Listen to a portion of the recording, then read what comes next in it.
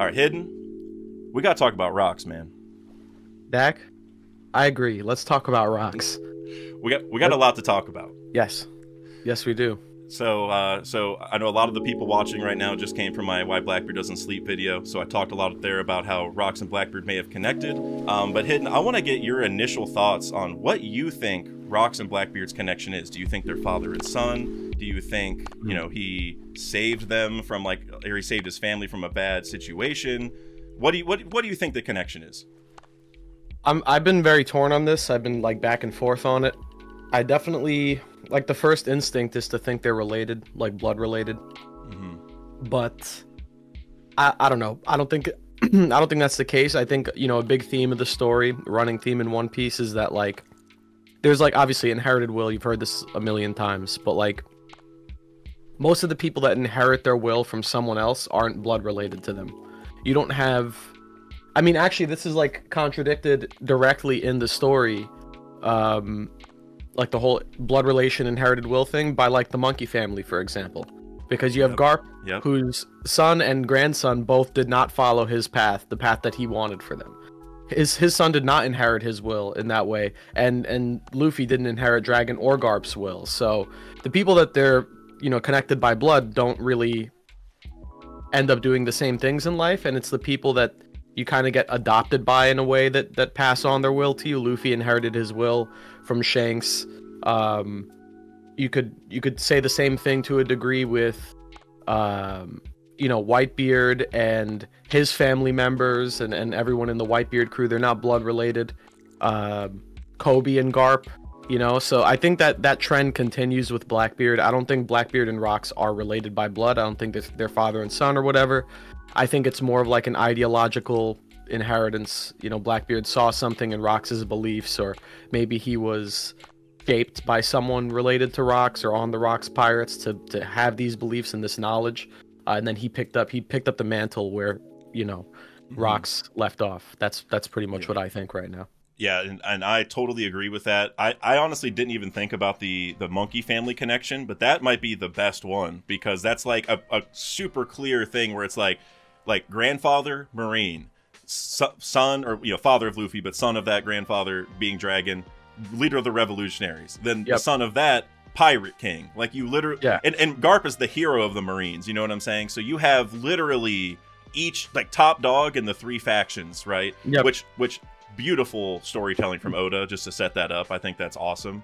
But, you know, even on top of that, in the video I just did, I brought up how Ace was, you know, Roger's son, and Ace wasn't going to be the Pirate King. Even if he didn't die, he didn't want it. Right? He was like, Whitebeard is going to be the Pirate King. Roger's rival is like that. Like, to me, it's very, very clear that if you're going to inherit a will from somebody, it's probably not because you're the child of that person. You know what I mean? Like, even to a degree, I think you could even look at like Odin and Momo, because they are similar, right? Like, not that they're completely different, but Momo, in my opinion, is like a little bit more of like a level-headed kind of leader, right? Odin was like, get rid of these walls, you know, like, it's time to free the country, whatever. But then once Momo got privy to the same information as Odin, he's like, no, keep the walls here, right? Completely opposite. He kept the walls up, and he didn't go out on adventures like Odin. I mean, he did, but like, he didn't choose to do it. It wasn't like he wanted to be like Odin, so he set out to sea. You know, Yamato's a direct contrast to that, because Yamato wanted to follow in Odin's footsteps and do those things, while Momo was like, I'm going to stay behind and rule my country because my father didn't do that, and look where it got us. So then let me ask you, what do you think, between Rocks and Blackbeard, what do you think about the situation where Rocks died when Teach was only 2 years old? Like, if you had to like guess of a way for that will to be inherited or some connection, like, what do you think? Like, how did they interact in some way? Well, I personally don't think they directly interacted. I think that Rocks had someone who carried the message from the Rocks pirates into the next generation. And for me, I mean, obviously, you know, I have that theory. We've talked about it, the Lafitte idea.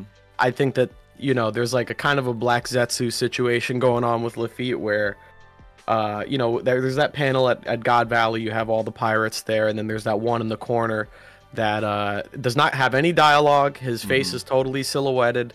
And I've been trying to piece that together, you know, since then, is like, okay, this is someone who Oda has chosen not to really elaborate on right now, and maybe for a good reason. It could be that he, you know, is still around in the story, and if that happens to be Lafitte, he does look like him. I think that, you know, Blackbeard got his inspiration from Rocks through a secondhand source, someone who was there with Rocks, someone who had Rox's ideals, you know, drilled into him, but survived God Valley and went on, because obviously Blackbeard didn't get it from Big Mom, he didn't get it from Kaido, he didn't get it from Shiki or Captain John. So he had to get it from somewhere, and you know, that's where my guess is. And I'm glad you brought that up, because for anyone who's seen Hidden's Lafitte theory, I heard that at Anime NYC like a month before it came out. I remember the discussions. And you know, so while I do think that person in the corner of the panel you're talking about is Wang Ji, I do want to build off this Lafitte idea a little bit, because there are a couple, in my opinion, maybe interesting things to think about. The first being that, and you brought this up in your video, I think I did watch it. I think you brought this up, where, like, you know, he and Brook share some odd similarities, or like, well, I don't know if you brought up the Brook thing specifically, but I didn't bring that up. But the past life situation, right? Yeah. Where Lafitte was like he was called the demon sheriff. He was like a police officer that was like too aggressive, I guess, is you know, the way you could break that down. Evil. And then Brook was like the leader of a squadron or a battalion. I forget what the word he used was, some entourage thingy. Like, he protected somebody in like a military aspect before he became a pirate, right? Yep. So you have this double life, and then Brook obviously even had like another life where he literally got like a second life because he died and then came back, right? So for this Lafitte thing to like, for him to like kind of connect the generations in that way, sort of like Brook is, because remember Brook was like, Roger, oh, I remember a rookie by that name back in the day. Like, I could see Lafitte being like, oh, yeah, Rocks, I knew him back in the day. Like, a very similar kind of vibe there. So I do like that. But to even build onto that even more, the connection between Blackbeard and Rocks that I didn't bring up in my video, and I wish I did. Well, I wish I did in some senses. It would have made the video longer, and at some point when I add like too many options, then it just dilutes the other ones. But another option is, what if the Saber of Xebec is the actual connection between the two? And then, so what if Lafitte brought the Saber of Xebec from Rox's crew after God Valley, and that's like the start of it? Because, so we know the Saber of Xebec is Teach's ship, but we have not seen it yet, right? Like, it's only been mentioned. All the ships we've seen are just like basic log rafts. We have not actually seen his main ship yet.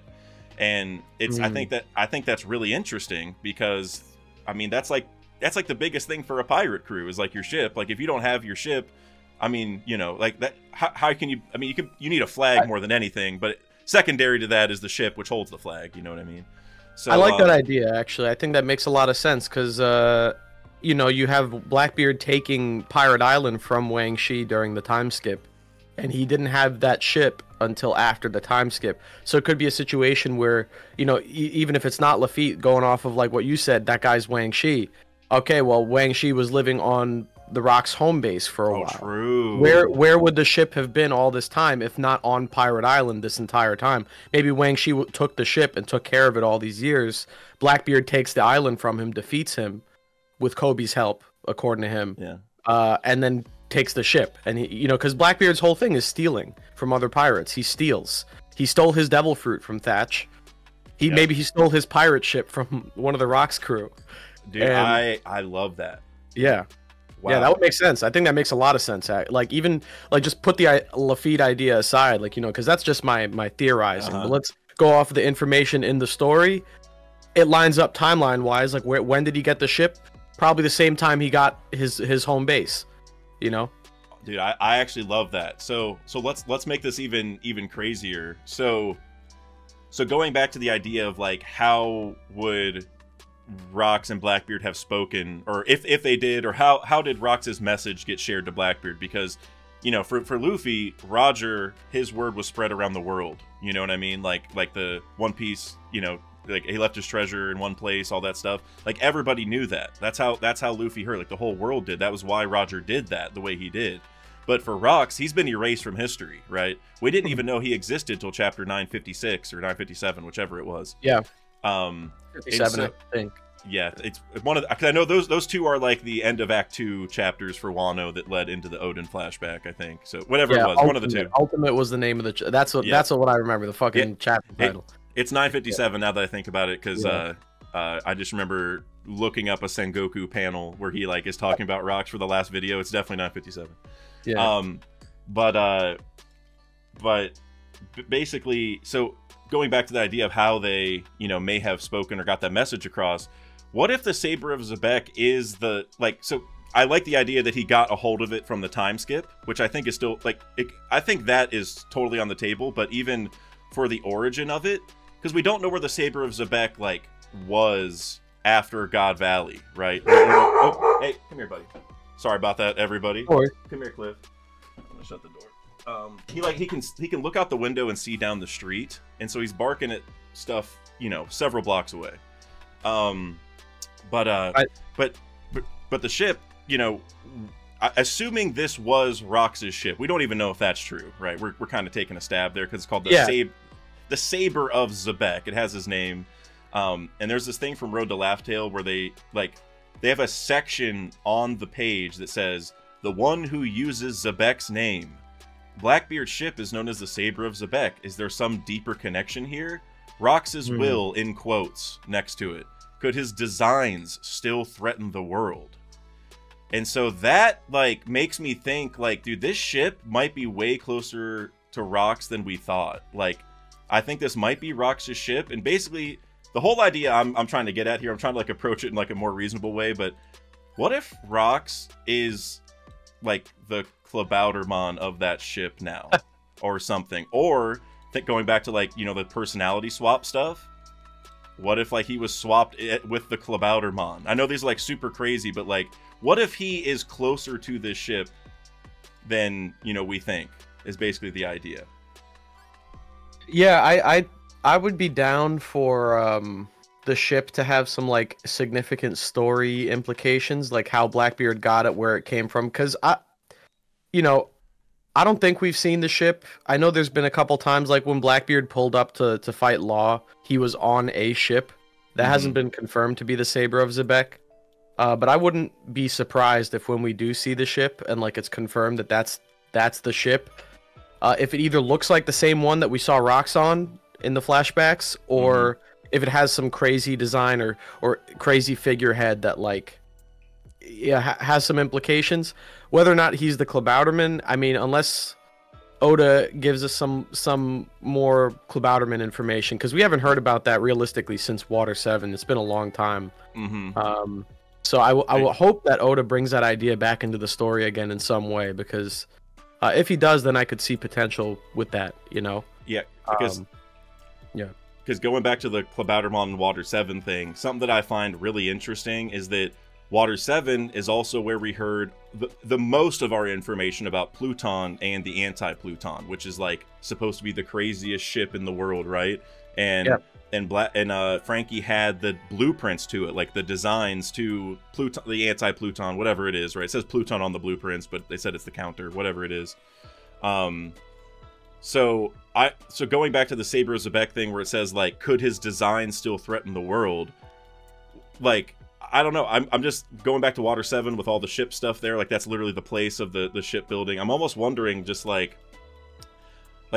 was Rox making just as crazy battle? Like, it's like a Frankie thing, so it doesn't make sense. But it's kind of like, was he making weapons on that level? You know what I'm saying? Like, was he a smart guy creating the ships? Like, is he a I don't know, is he a shipwright? The meaning I got from the design comment, like Rox's designs, for me that is more like his machinations, his plans, you know, what he like, you know, is the world still threatened by Rox's designs? It's like, is the world still threatened by Rox's plans and, like, the things, his ideals, the things that he was trying to do when he was around. So in that respect, I think what the like the whole little blurb is trying to say is, like, you know, does Rox's will still live on? Are his desires being carried on by Blackbeard? The Saber of Xebec, like, Blackbeard's using his name, you know, what could this mean for what Blackbeard wants? What are his desires? You know, maybe Rox is Rox's desires are living on through Blackbeard, his plans and machinations, his designs. So that's how I'm taking that. Yeah, I think that could be the safe answer. I think this might be worth a translation check, just because for me it's weird that it's in the specific, because this whole thing's about Blackbeard's past and like tangentially Rocks, like this whole like chapter of Road to Laughdale. Yeah. But this little section is specifically about the ship where it says, could his designs threaten the world? So that's, and I'm like, you're picking the word designs in that box. You know, like designs is a weird way to say plans, I guess, is what they're going for there, probably. Like, you know, what his overarching plan is. But yeah. But what I think the Saber of Xebec thing is probably going is I bet you it's just broken right now. You know what I mean? Like, it's probably unusable like the Mary was, going back to Water 7 and the Klabauterbahn and stuff like that. I'm betting it's unusable and they need to fix it. You know, and that's the only reason we haven't seen it. They don't have a shipwright probably because they ride around on like logs. You know, like they're not exactly like a very ship savvy group, if I had to guess. Yeah, I mean, you got Burgess as the helmsman, but I don't know if we've they haven't really named. Yeah, they haven't named, which they have more members than Luffy's crew. So yeah, maybe they have like some grunt on Pirate Island that can like, you know, slap some boards together, but they don't have a Frankie, you know, they don't have like a, yeah. And my theory for that is that they're going to get York. That's where I've been at for a while, because that's basically Frankie in terms of like a Vegapunk underling. Not that Frankie really is, but he wants to be. You know what I mean? That's like his goal, is to be on Vegapunk's level, and York kind of is just by default by, you know, accessing Punk records and all that stuff. They also have like similar aesthetics. At least clothing-wise, you know what I mean? So, so I think that would be kind of cool. And she would also just really, like, I mean, she knows how to make the Seraphim. You know what I mean? Like, she could probably get Blackbeard all the fruit powers he wants, you know, without even killing people. Yeah, that's true. Yeah. So, and that'd be crazy, by the way. I mean, if Blackbeard, like, managed to get the Seraphim on his side in any capacity or something like that, that would be insane. That's been my agenda for a long time, because I think the Seraphim exist so Oda does not have to kill the devil fruit users that Blackbeard needs the powers of. You know what I mean? I like that. He wanted Boa's fruit. Guess who's on the island? A Seraphim with Boa's powers in it. You go back to God Valley. The two fruits that we know were there for sure were Kaido's fruit, already duplicated by Vegapunk, and the Pawpaw fruit in S-Bear right now. He tried to get Moria on his crew. Moria has a Seraphim also, and he has a Paramecia, so we can almost assume that his shadow powers are in that Seraphim. And also Katarina Devon can turn into Saturn now. Saturn is the top of the hierarchy to control the Seraphim. True.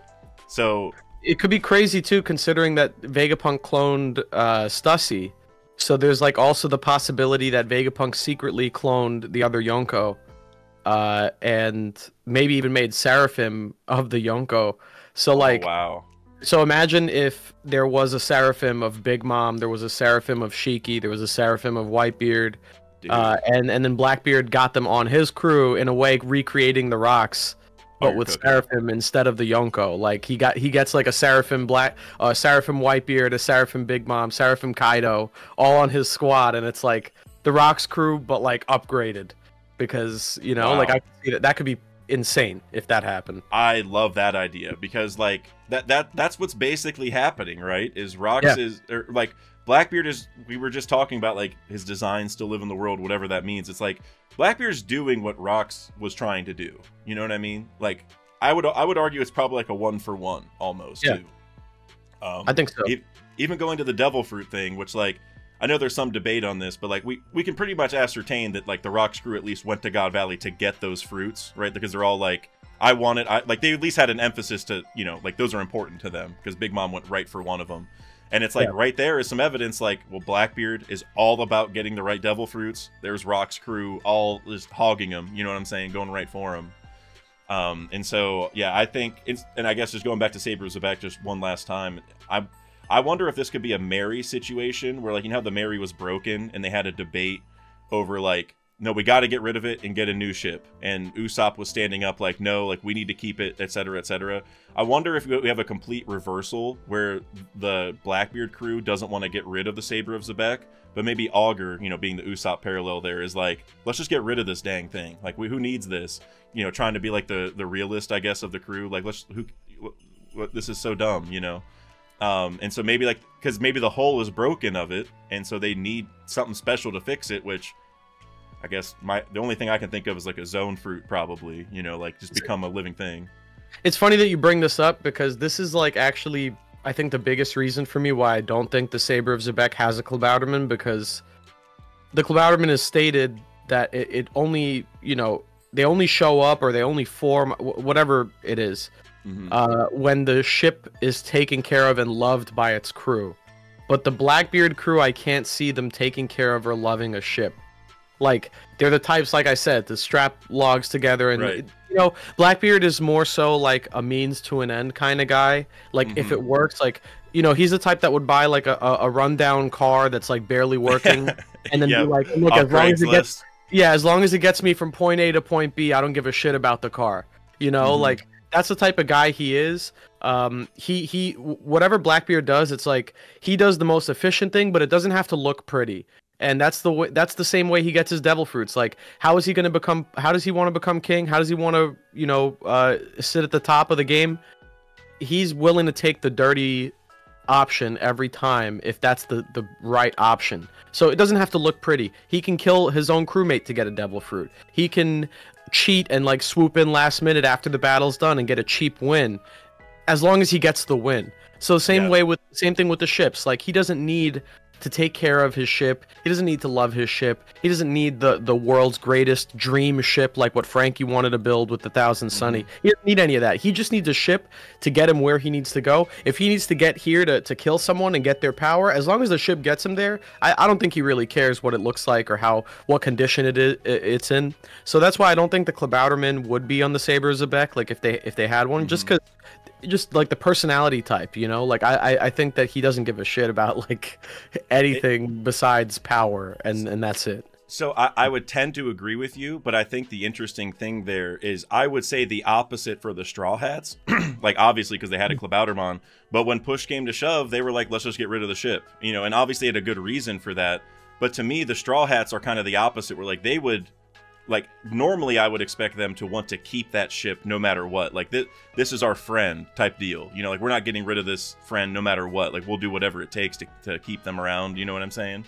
But they didn't do that. Only one crew member did. So that's why I think it could be a big twist from Oda to show Now, Blackbeard would only care about the ship for selfish reasons, though, right? Like, it's not like he would treat this ship like a friend like the Straw Hats did.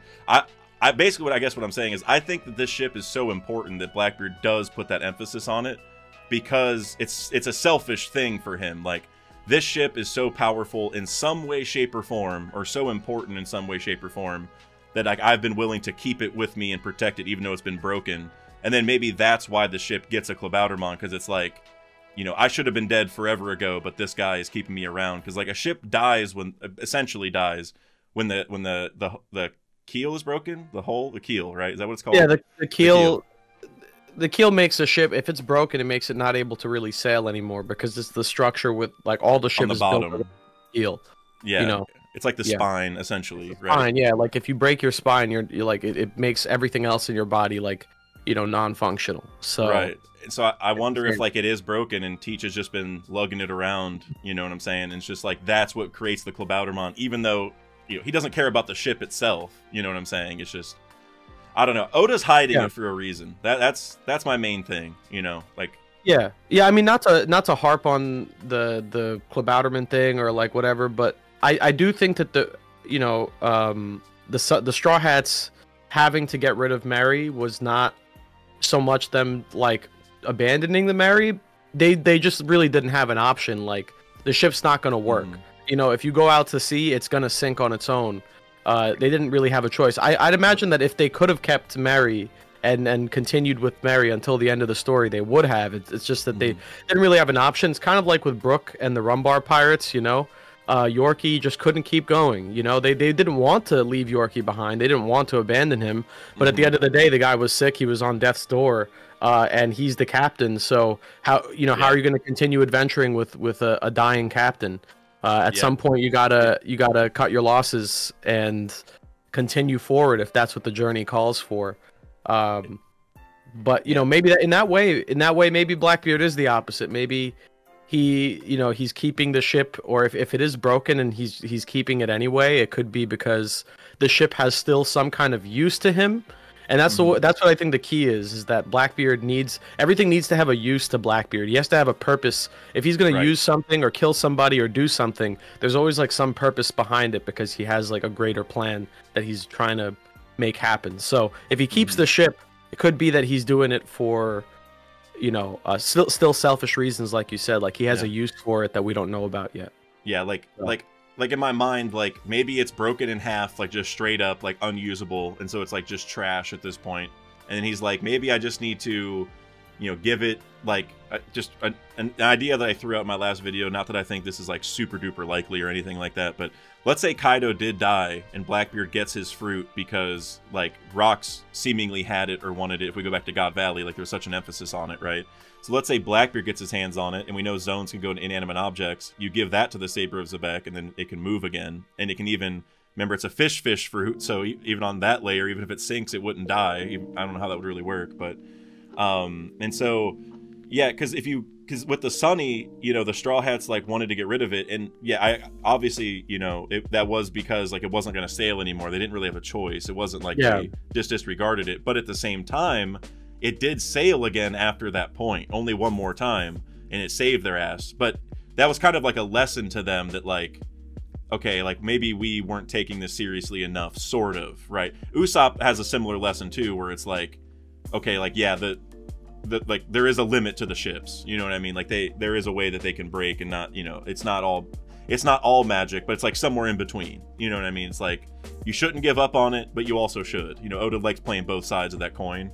So I think for Blackbeard it would be really cool if it's like the opposite thing where like the Straw Hats gave up early but learned they were wrong, and like what if Blackbeard just never gave up and then but like way later his whole crew learned that he was right. You know what I'm saying? It's like kind of like a little bit of a reversal. If they're trying to sail on the ship and then it sinks on them in the middle of the ocean because they didn't take it seriously enough. Yeah, which I mean, Blackbeard's log rafts are probably not a lot better than a broken Saber of Xebec at this point anyway, Yeah, like, I mean... We like saw one broke in the 3-time skip. Yeah, he's all about point A to point B, I think. So he's, they're not riding around in anything luxury. Yeah, they don't got a nice ship like that. Yeah, no, for sure. Yeah. So the next question I want to get into is about basically Rox's career, I guess, is what I want to talk about, and sort of like what he was like leading up to God Valley, maybe leading up to however he's tied to Blackbeard or whatever. And the first thing I want to talk about is something that we haven't actually seen yet, but we know happened, which is that, well, we can presume happened, I should say, which is that Rocks beat Roger to Lodestar Island. And the reason we know this is in the God Valley flashback in chapter 1096, whenever Roger gets there, he's like, I've been sick to my stomach for the last year. Or something to that effect, whenever he's, because Rocks is there. He's like talking to Rocks. He's like yelling out loud. He's like, I've been sick to my stomach for the last year. And if you look at the timeline, 1 year before God Valley is when Roger went to Lodestar Island. And so you can pretty much presume that the thing he's sick about is that he went to Lodestar Island and Rocks did something there that made Roger sick, basically, right? Which chapter was this? I actually want to see this. I didn't catch that line. 1096. It's the one with... like where we see the whole Rocks crew and all that stuff. It's whenever Roger's like jumping off the ship. I'm gonna pull it up myself too, just so I have the exact dialogue. It's been a whole year. Do you have any idea how I felt all this time? Yep, there you go. So he's definitely holding on to some kind of grudge, I guess, against Rocks for a year. Yeah, because I'm trying to see if he's also maybe possibly talking about the world government here, because in the panel he's clashing. It seems like he's clashing with, or he's about to clash with Garling. In the panel directly to the left with that, so it could go anyway. It could go anyway, really, because it's not clear exactly what he's talking about. So, but the thing is, so he said felt this past year, and that's why the key is 1 year before this, because he said this during the Odin flashback. That's when he went to Lodestar. It was exactly 1 year. So I think the idea here is he's just like, I've been sick since I went to Lodestar, or like I have, you know, I felt some type of way since I went to Lodestar Island a year ago. And then you even have that panel next to it where Scopper, I think it's Scopper. He's like, Roger, no using the captain card to call dibs this time, which is like, what time did you use the captain card to call dibs before? You know what I mean? Like, like Roger, what'd you call dibs on before? I guess on like who gets to fight who, maybe? I don't know. Like, yes. I'm curious about that. So if we just make the assumption that that it is about Lodestar, what do you? And also, I mean, Rocks was around before like Roger was like a younger pirate than Rocks anyway, so it would kind of make sense that Rocks would beat him there anyway. So just what do you think like Rocks found there, or just why do you think Roger is sick about this? If it is tied to Lodestar, like what could be missing from the island or something, you know? I don't know. It's hard to say directly like about the island itself, but I'm working on a theory right now that might connect to this, and this actually gives me a little bit of ammunition that helps with the theory. Oh, so great. Yeah, if I could maybe expand on Lodestar a little bit. So, I've had this question, you know, ever since we got the confirmation that Roger got Shanks at God Valley, right? He found baby Shanks at God Valley at the end of the incident in a chest or whatever. I've wondered, you know, what's the deal with Buggy then? Because Buggy is about the same age as Shanks, you know, a few months younger. And he was on the Roger crew as a kid too. And if we had to guess based on how Shanks has handled, you know, bringing kids on his crew, he's always like, well, let's wait until you're older. So I'd have to guess that, you know, Roger was probably a similar type of guy where he wouldn't voluntarily take a child onto the ship with him if he had the choice. I feel like every time there was a kid on the crew, Shanks, and I think in Buggy's case as well, or Momo and Hiyori, it's like he didn't really have a choice. It was just a circumstance where, you know, Toki had a kid. I don't know if that, you know, Momo was on Whitebeard's crew when he was born, but he was brought on to Roger's crew, I believe. And then it was Hiyori that was born on Roger's ship, and Roger was like, "Oh, I haven't had to I haven't gotten to hold a baby in ages, you know. Right. Remember?" He's like, "Hey, Rayleigh, remember this? You know, we used to do this all the time." So, you know, I think the implication is that both Shanks and Buggy, by some circumstance, ended up on the Roger crew as babies and were brought up on the ship. So the question is, where did Buggy come from? I'm of the belief that Buggy came from Lodestar Island, and I think that, you know, Buggy the Star Clown, Lodestar, kind of lends itself well. But what really is the kicker for me is the time period. Lodestar Island, Roger got to Lodestar 39 years ago. Buggy is 39 years old. Okay, I like that. So, if Roger found Buggy as a baby anywhere, it would have been Lodestar, because that lines up with the time frame. Buggy would have been just born, he would have been a baby there. So the question is, you know, if Rocks was at Lodestar too, or if Roger got there and met Rocks at Lodestar Island or something like that, you know, there's that theory that floats around about Buggy being Rox's kid, and why Oda has not shown Rox's face up until now. Well, there's the possibility that if Oda did show what Rocks looked like, it would instantly give away who Rocks is related to, because let's say Rocks has fucking bright blue hair, right? Or if he has a red nose, like at that point it's a giveaway. So Oda could be holding off on that reveal just so that we don't see it.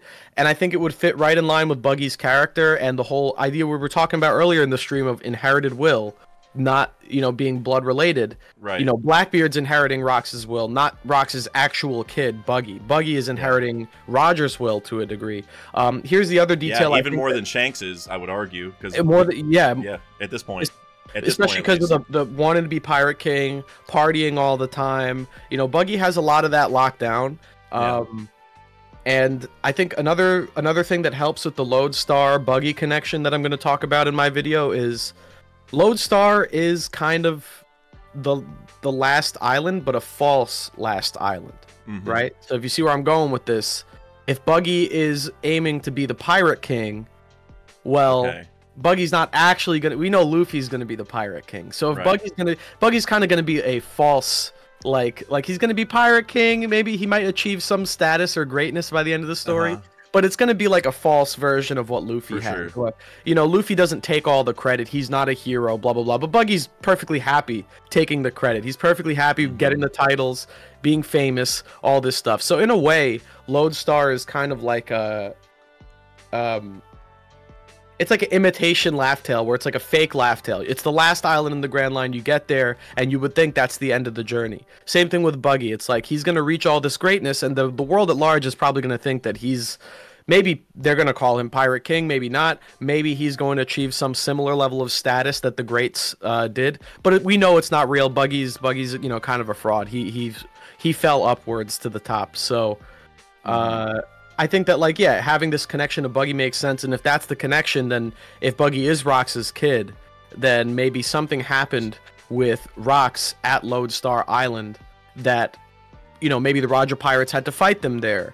And Rox having this kid, maybe Rox is kind of a, you know, maybe he's kind of a piece of trash, and he abandoned his kid on the island. He's like, well, screw this kid, like, you know, I don't need, this is an inconvenience. And then Roger took Buggy onto his ship, and maybe ever since that, he's kind of like really hated Rox or held a grudge against him. Like, I can't believe you would do this. Like, you're a bad person. That's the type of thing I think Luffy would take problem with too, if he saw someone, you know, abandon their kid like that, and then just kind of like, you know, treat them like you know, they're not worth anything. I think Luffy would take a very big, serious problem with that, and he would very much dislike or hate whoever did that. And Roger's a lot like Luffy, so I could see that being the case. And you know, Roger's been taking care of Buggy all this time, so it'd be interesting if like, you know, the two cabin boys came from the two babies that Roger had to raise came from Roger's two biggest enemies at God Valley. Rox's kid and Garling's kid, and they're both on Roger's crew, and he got them, one at Lodestar, one at God Valley, and it's like these are his two biggest opponents basically from that period of time. So it'd be interesting if he raised them, and then it throws the whole inherited will thing for a loop, because it's like, damn, like these people by blood should have been evil pieces of shit, but because they grew up with Roger kind of turned them into his prodigies and his next generation. And I like that. I like that too. I have some evidence for and against, so I'm going to go with the for first. So you were talking about basically the idea that Roger, like, maybe went to Lodestar, found Buggy, and he was upset that like a kid was abandoned or something. Or honestly, because like Buggy was born the same year that he went to Lodestar, maybe it's even like Roger came and found like Buggy's mom like right before she gave birth or whatever, and he's like, you were left by yourself here, blah blah. Like any kind of combination there could make sense. And you mentioned how Roger wouldn't like that, like he would think that's wrong. Well, remember when they went to Wano and Odin went on to Wano for like an hour to go get the road poneglyph rubbing and left, and then Roger was like, oh, you're just leaving your family, you scoundrel. Like, he gave him a hard time about it, even though Odin did it for Roger. You know what I'm saying? Like, Roger still was an ass about it, even though it's like, Roger, I'm literally only doing this so you can become Pirate King. Like, just shut up. You know, like, I would rather not. Well, Odin did want to do it, but I'm sure he would rather help his family also, you know. But and so that's some evidence for it. And I like the general idea that Buggy is that, like, he found him at Lodestar, and that's even what he's upset about. The issue, though, I think, is him being Rox's child, because if it is a blue hair thing or a red nose thing, shouldn't somebody have said something by now that he looks like Rox? You know what I'm saying? Like one of the Rox members, because like you look at even like Marineford with like Whitebeard, like, you know, Buggy was floating around for a little bit in that, you know, whole altercation, and I mean, at this point, you know, he's been a warlord, now he's an emperor. Like, somebody should say something, you know, that so that's my one issue. If it's the red nose, I would agree. So because we see blue hair could get away with. Blue hair, I mean, there's plenty of people with blue hair. That's one thing. But like, the nose is definitely, and we've seen Rox's silhouette where his nose is like depicted as like a normal nose in the silhouette. Right. Like, you can see the outline of it, so it's not a ball or anything. But you know, if it's like something like just like the blue hair or something like that, or maybe he, you know, maybe he wore makeup on his face, kind of like a clown, like Buggy, like Okay. maybe he had the skulls, like, or like not the skulls, like the fucking crossbones on his eyes, or you know, he could have done something that wouldn't show up on the silhouette. And would it be really a connection? Like, oh, you use clown makeup or whatever. Like, there's multiple clowns in One Piece. It's not just Buggy. We have Caesar. You know, that wouldn't exactly give it away either. So I could see that kind of. But I agree with you. If it's like as something as obvious as like a big red nose, people would have said something by now. Because the nose is also natural. It's like a race of clowns. You know, it's like how many we've only seen one. You know? Yeah, but you know, it's like you know, I just think that the symbolism is there, especially, you know, Buggy's a clown, and like the whole Laugh Tale thing. He was too sick to go on Laugh Tale, and you know, it could have been, you know, them passing through that part of the Grand Line where Buggy's from. Buggy did spend a lot of his life looking for Captain John's treasure, which, you know, Captain John was on the Rocks Pirates, and good point. And he was looking for the treasure on an island shaped like a skull that turned out not to be where the treasure was. Well, where is the treasure probably located? The actual skull island that the rocks were on, which we now know is Hachinosu. I like that too. So it's like, you know, he's definitely looking for something rocks related, and that's why I feel like if there's any connection to rocks that Buggy may have, it's through that. And also you have the Cross Guild, right? Rocks had a crew of pirates that you think of it like, wow, this wouldn't make sense. Like, how did this man manage to get so many like people with King's Hockey, so many conquerors to work with him? And in the God Valley flashback, you see that none of them really like to follow Rocks' lead. Like, Whitebeard said something about, like, you know, I'm not your follower. Like, is it crazy you're implying I'm your follower, you idiot? And like, everyone on the crew seems to have their own objectives, and they don't really look at Rocks as a leader, but he is their leader. So it's weird. So like with the Cross Guild, you have a similar situation where Buggy's the leader on paper, but Crocodile and Mihawk do not see Buggy as their leader. They're kind of reluctantly like under his umbrella because of the way it's been portrayed. But like, it's kind of like a similar, like if you told anyone like Buggy is amassing all these different warlords onto his crew, like if he ends up getting more, if Boa ends up joining, if possibly Doflamingo and Weevil get out and they end up joining, and you have this massive, like the Cross Guild of like this crew of like, you know, insanely powerful former warlords, it's pretty much Rocks 2.0, more so than the Blackbeard crew. I feel like it's almost Rocks 2.0 at that point. Yep. He was like the biggest amalgamation of powerful pirates in the world.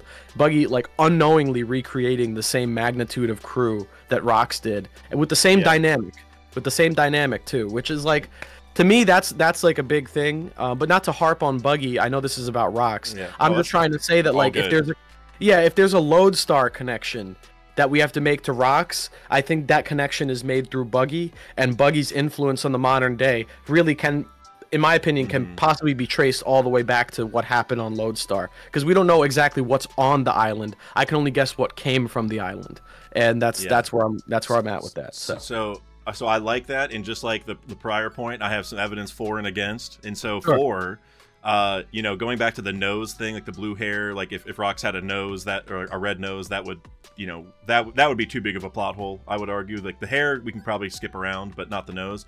Well, we do have an example, at least one strong one in One Piece, of someone getting their nose from their mom and their dad not having anything close to that nose, and that is Usopp. And Usopp has a lot of connections to Buggy. Yeah, you know? He's very similar, and that he's like a fake leader. I say that kind of loosely because like they are, but yeah, but like they paint themselves bigger than they are, right? Both of them do that. They've never been seen in the same place together, by the way. That's another funny thing. Yeah, or Soge King. Yeah, we've never had Buggy and Usopp interact in any way, even though they're identical characters. They lie. That's interesting. They lie, and they get put into positions of like grandeur accidentally. Usopp with the God Usopp thing, he had all these followers that believed in him for a little bit, and like the Tontada and everything. Buggy does the exact same thing. He bullshits and people believe him, and they have funny noses that people pick on all the time, and they both get sick when they approach islands they're like worried about. So like, yeah, they're very similar in that regard. Yeah, you know, like it's interesting that you bring that up. Like, yeah, Buggy maybe just didn't get his nose. He didn't get his nose from Rocks. He got his nose from his mom, and from Rocks he got the blue hair, making a clown. Like to build that even stronger, like something that just hit me. So Usopp also has another connection to somebody who has I would consider somewhat iconic nose, not as iconic as Usopp's or Buggy's, but a different nose, which is Noland, who almost has a human-colored clown nose. You know what I'm saying? Round, it's just like, a round, regular nose.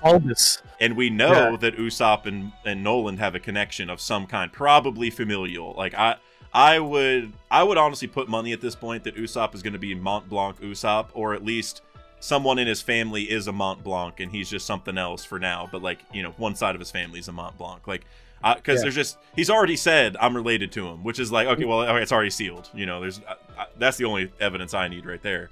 And so what if basically Buggy and Usopp have a common ancestor, which is a person with that kind of nose, like a normal human colored clown nose, but then they broke off. And so you have the Buggy with the red clown nose, and then Usopp who got like a straight out nose. You know what I'm saying? So like they have a common ancestor. Yeah. I would also like if the Nolan, like the Mont Blanc connection is through Banchina rather than Yasopp. So Yasopp is not related to the Mont Blancs, and it's Banchina that is. Agreed. And because of that, Usopp is the only one in his family with the connection to the Mont Blancs that's still alive. So it's like, it is also, once again, we keep coming back to this, but like the inherited will thing, like Usopp is not going to be just like Yasopp. He's going to kind of be something larger than life, I think. And that's going to come from maybe his mom's side of the family, where he is that ancestor.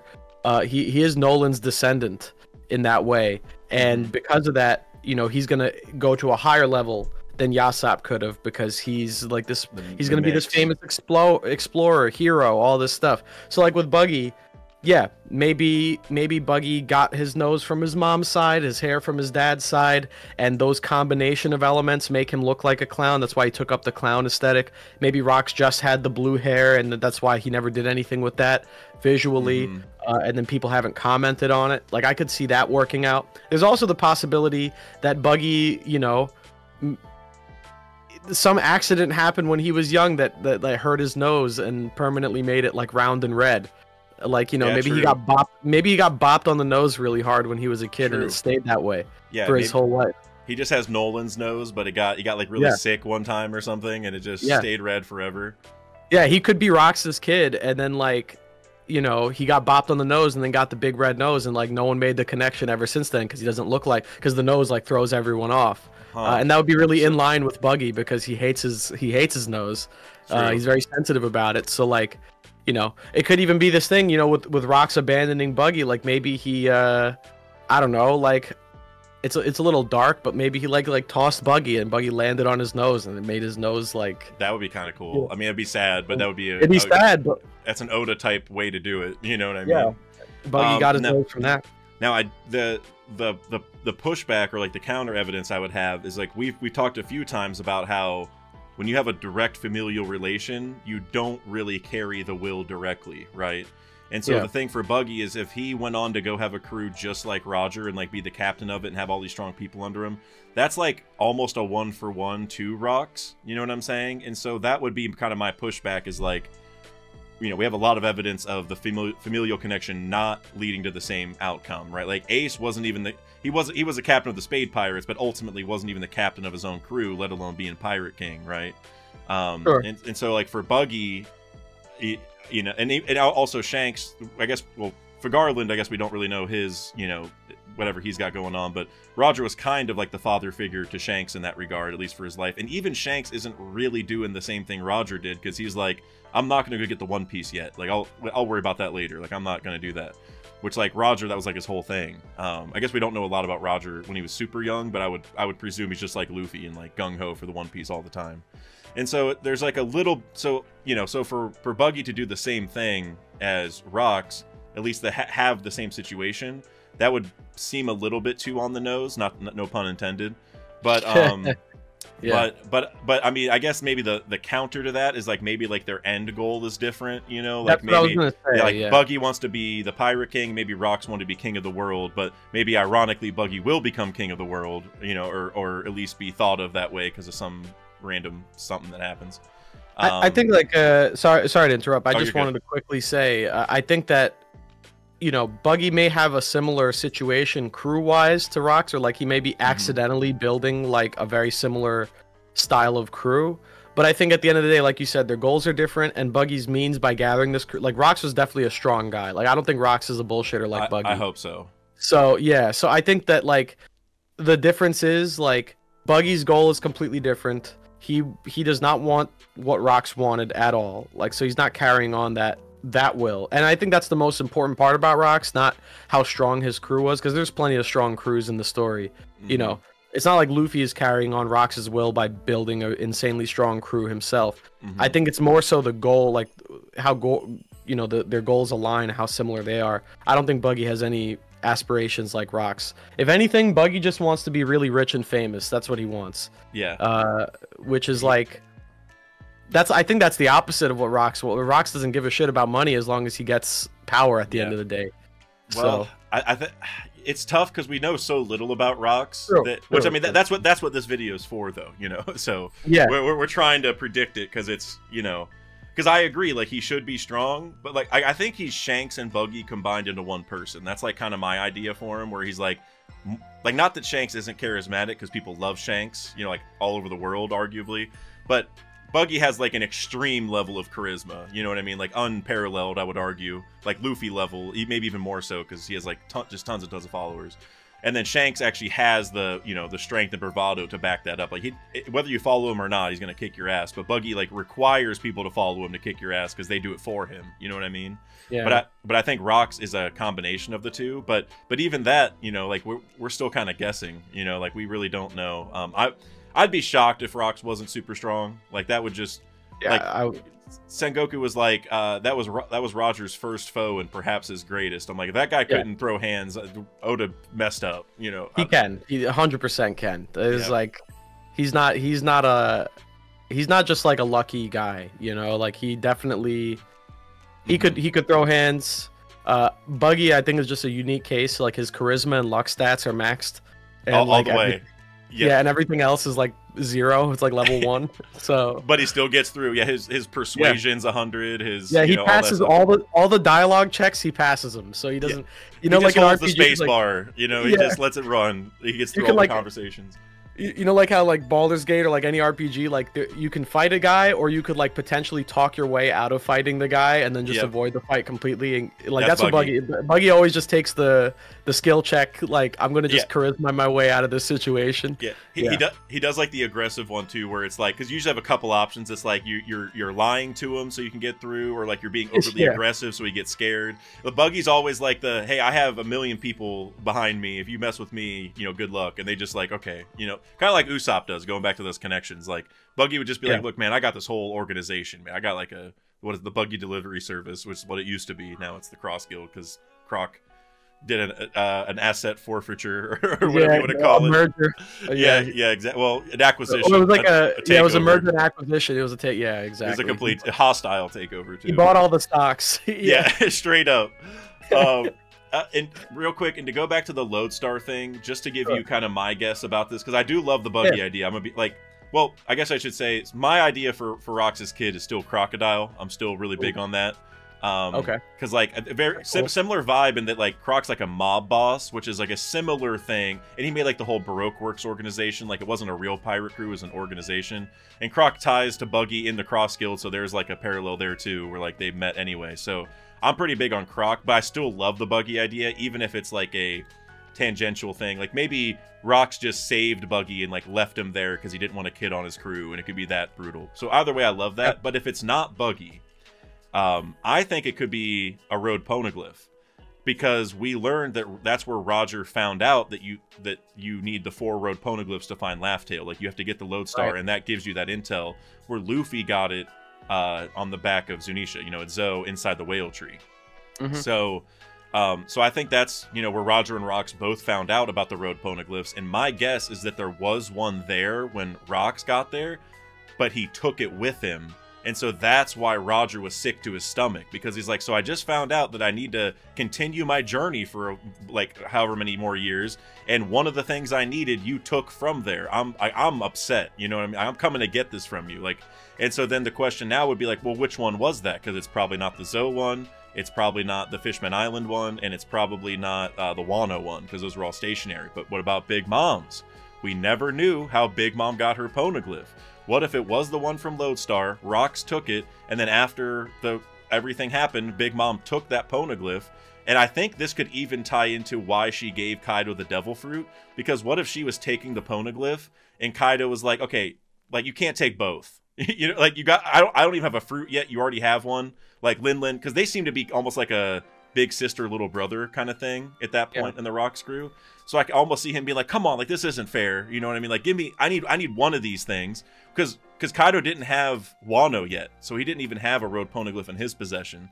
So I could see something where Big Mom's like taking it all for herself, and then, because she was probably, I mean, her and Whitebeard were probably the two biggest forces. I say that loosely because, like, I'm sure the other Rocks pirate were monsters, but at least looking at it right now, because Kaido was so young, because he was still like 17 or whatever, he's still the beast, but I would presume Big Mom and Whitebeard were like the top two.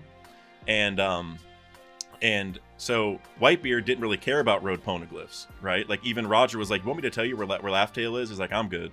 Yeah, he didn't. Yeah, so I think Whitebeard probably like didn't care about the road poneglyph. And so Big Mom's like, well, I'll take it. And then Kaido's like, well, if you're taking that, you're not getting the other legendary fruit. Like, I need that. So I think that was kind of how things broke down. So yeah, that's my thoughts on it. I could add to that. I think that, you know, there's still that question of the treasure that Roger stole from Pirate Island, right? Pirate Island's like crown jewel or whatever they called it. Yeah, or the Celestial Dragons took, or the government took. Was it the government? I think it was. I thought it was Roger that took it. No, because if you go back to the beginning of the chapter, it's like Roger or Garp is talking to Kong, and Garp randomly, this is like it's not unsolicited. He's like, what did they expect? They, as in the Celestial Dragons. What, you don't just swipe the crown jewel of Pirate Island. Of course they'd come to get it back. So it's like Rocks is coming for whatever the Celestial Dragons took.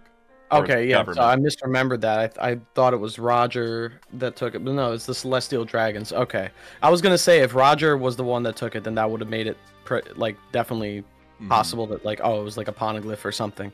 But okay, all right. So even then, yeah, I could still see that being the case. Like, it definitely wouldn't be if there was a road poneglyph on Lodestar, it wouldn't be there anymore for sure, because you know, multiple people now know it's there, and it would kind of just be up for grabs.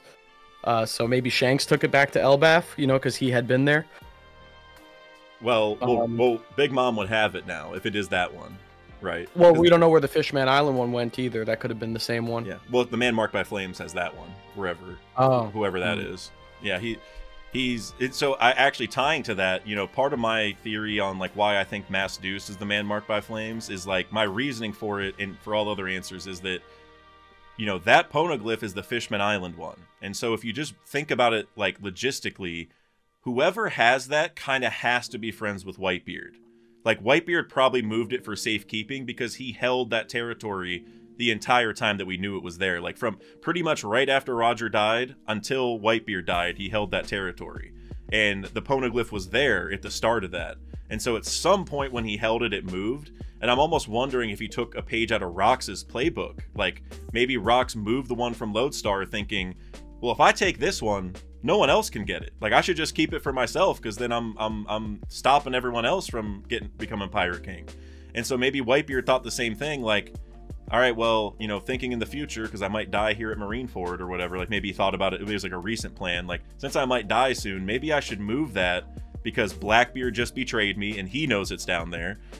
Every pirate that's gone to the New World went through Fishman Island and they know it's down there. If I'm not around to protect it, they're all going for it immediately. And so I'm wondering if he took a page out of Rox's playbook and he's just like, I'm going to move that now and hide it so that only the people I want to get it will get it. You know what I mean? That could be, yeah. So yeah, that would make sense. Yeah, so that's because it's in like a very obvious, like every pirate passes through Fishman Island on the way to the New World, so it's not exactly a conspicuous place to put a road poneglyph. And it's just in the sea forest. It's not like in the castle. No, it's not protected really at all. It's right by where all the ships go when they like crash, and they, you know, because it goes like that graveyard of ships, like in the sea forest. It's like right there, so it's just like, it's not guarded at all. If you just make it to Fishman Island, you can go and look around and find it. You know, like Robin had no problem finding it. Yeah, that was the easiest road poneglyph to find out of all of them. That had to be the easiest one because everyone passes through there. It's right out in the open. It's not guarded by or protected by anyone really, I guess, except the fishmen. But you know, they weren't like on top of it. They didn't have guards like stationed outside of it. So prior to it being moved, I mean, if you had to choose between that one or the poneglyph that's on Zoe, like a moving island that's like, you know, 10,000 feet tall, like, you know, Fishman Island is the easiest one. Underneath Wano, like, yeah, Fishman Island had to be the easiest one to find. So I'm not surprised it's gone now. Exactly. Like, you know, because I'm sure Whitebeard was just all over it. Like, well, I know this is risky. Like, I love the fishmen. Yeah. You know, I don't want them to be hurt, you know, so. Yeah, so I'm thinking basically what made Roger sick is that Rocks took it. That's mainly the point. Okay. You know, it's just that he went there and was like, damn, my journey is now extended massively because of that. And also, remember, going like that, if that is true and that ended up being Big Mom's poneglyph, think about how Roger, like the one poneglyph he got that we didn't see him get was Big Mom's. Right? He's like, I went and got that one from Lin already. Like, he already had the rubbing. And I almost wonder if it was like a situation where he's like, Lin, like, we both know where this came from. Like, we both don't want to have this fight right now. Like, you know, like, come on, just give me the rubbing and I'll get out of here. Like, I could almost see the whole, like, I know you got this from Rocks. This should have been mine on day one. I should have, like, let's just not do this, Lin, you know? Because, like, he says he stole it, so I'm wondering, you know, how that happened. Because, well, yeah, we'll see. He didn't have Brooke, you know, like he didn't have Brooke in there, like doing covert ops. Exactly. So I'm wondering how that would have worked.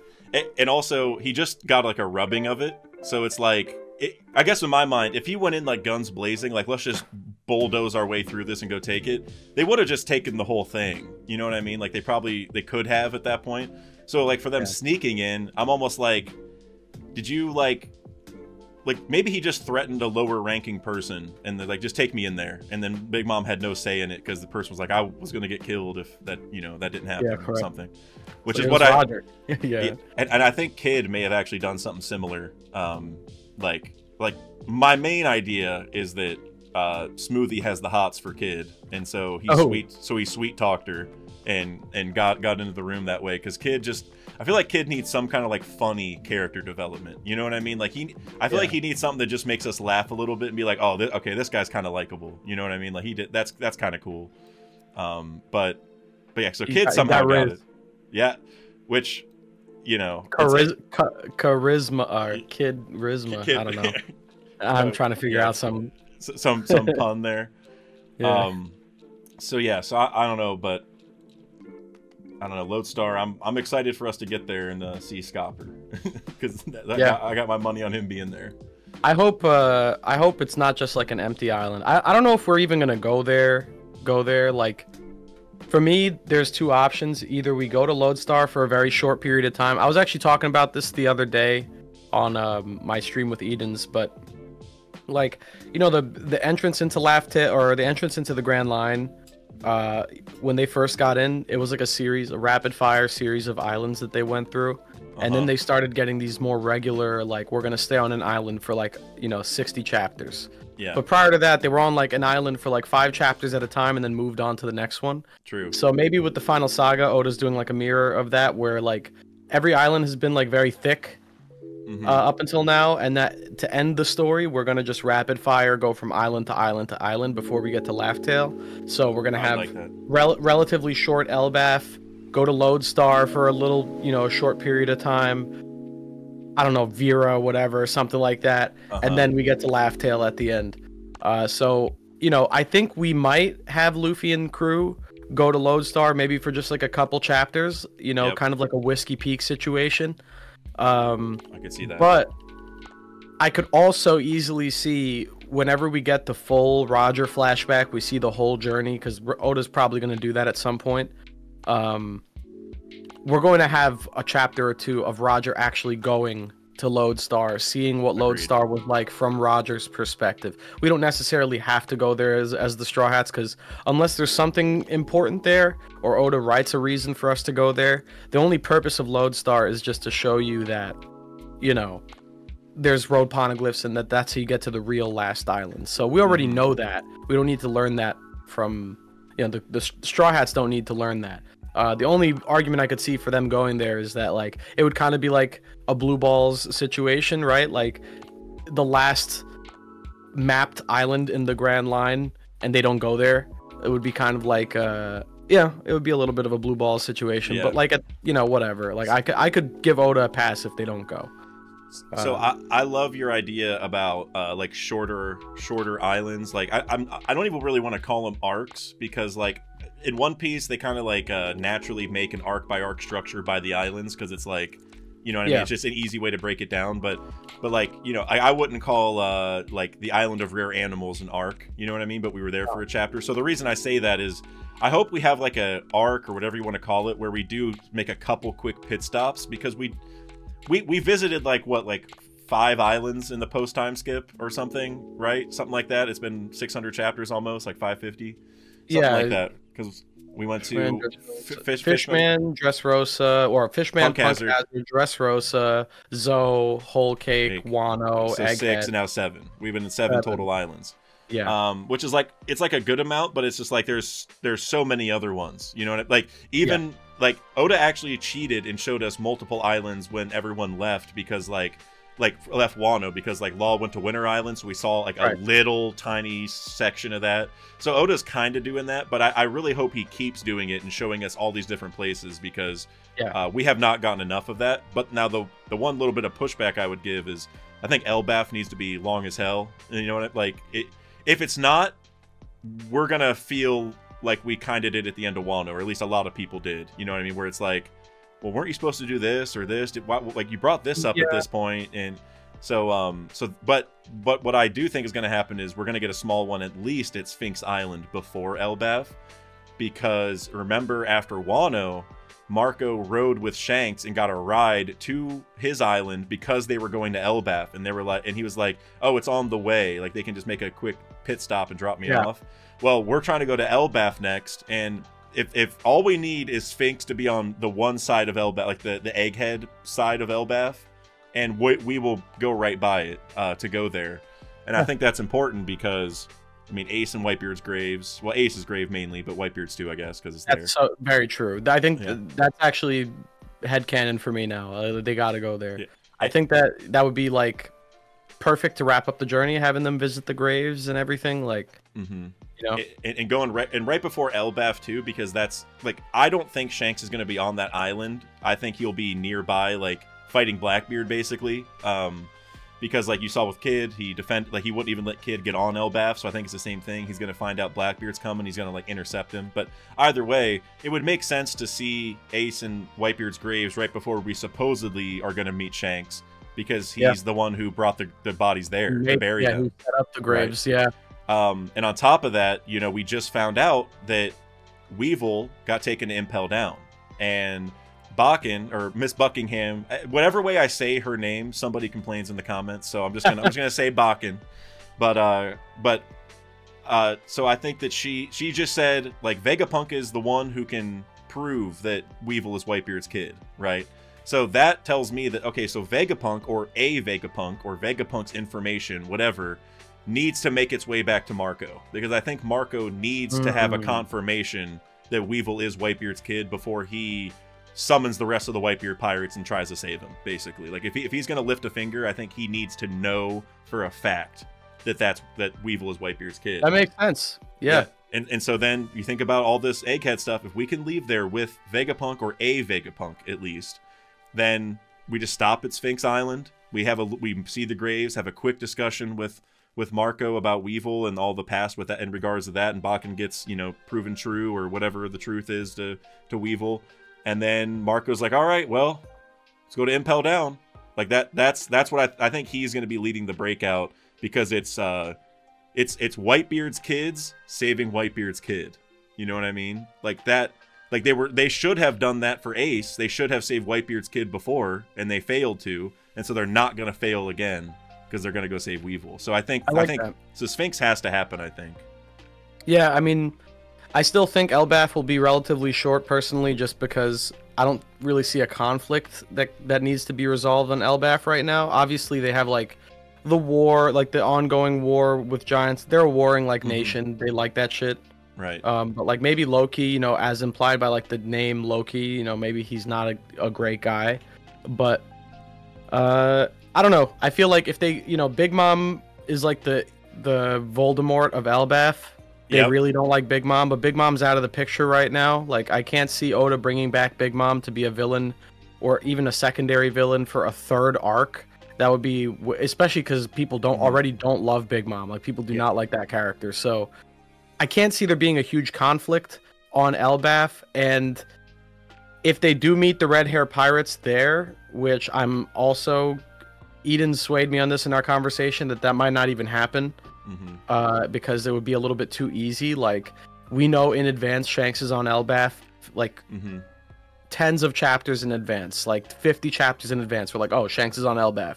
We're going to Elbaf. That means we're going to meet Shanks. So like, it's almost like too easy. We're like, Oda's like, hey, look, Shanks is here. We're going here next. We're gonna meet him, right? Are you guys ready? We're gonna meet Shanks. Everyone get pumped, and then he's not gonna be there. And then he's not gonna be there. And we know that Shanks left Elbaf to go look for Blackbeard, I'm pretty sure, right? So well, he said he was supposed to leave already, so he's like he shouldn't have even been there when Kid showed up, right? Exactly. So like he's not going to be there when we get there, so I can't imagine there's going to be a huge conflict to take on Elbaf. So not that it's going to be like 2 chapters long, but I just don't think we're getting like 40 chapters out of Elbaf. I think we're getting maybe 10 to 20, like a Zoe. Like, I think you know, Zoe was short, but it had a punch, it had its moments, it did its plot development, it lore dumps, all that stuff. We got out of Zoe, despite Zoe not being a traditionally long arc.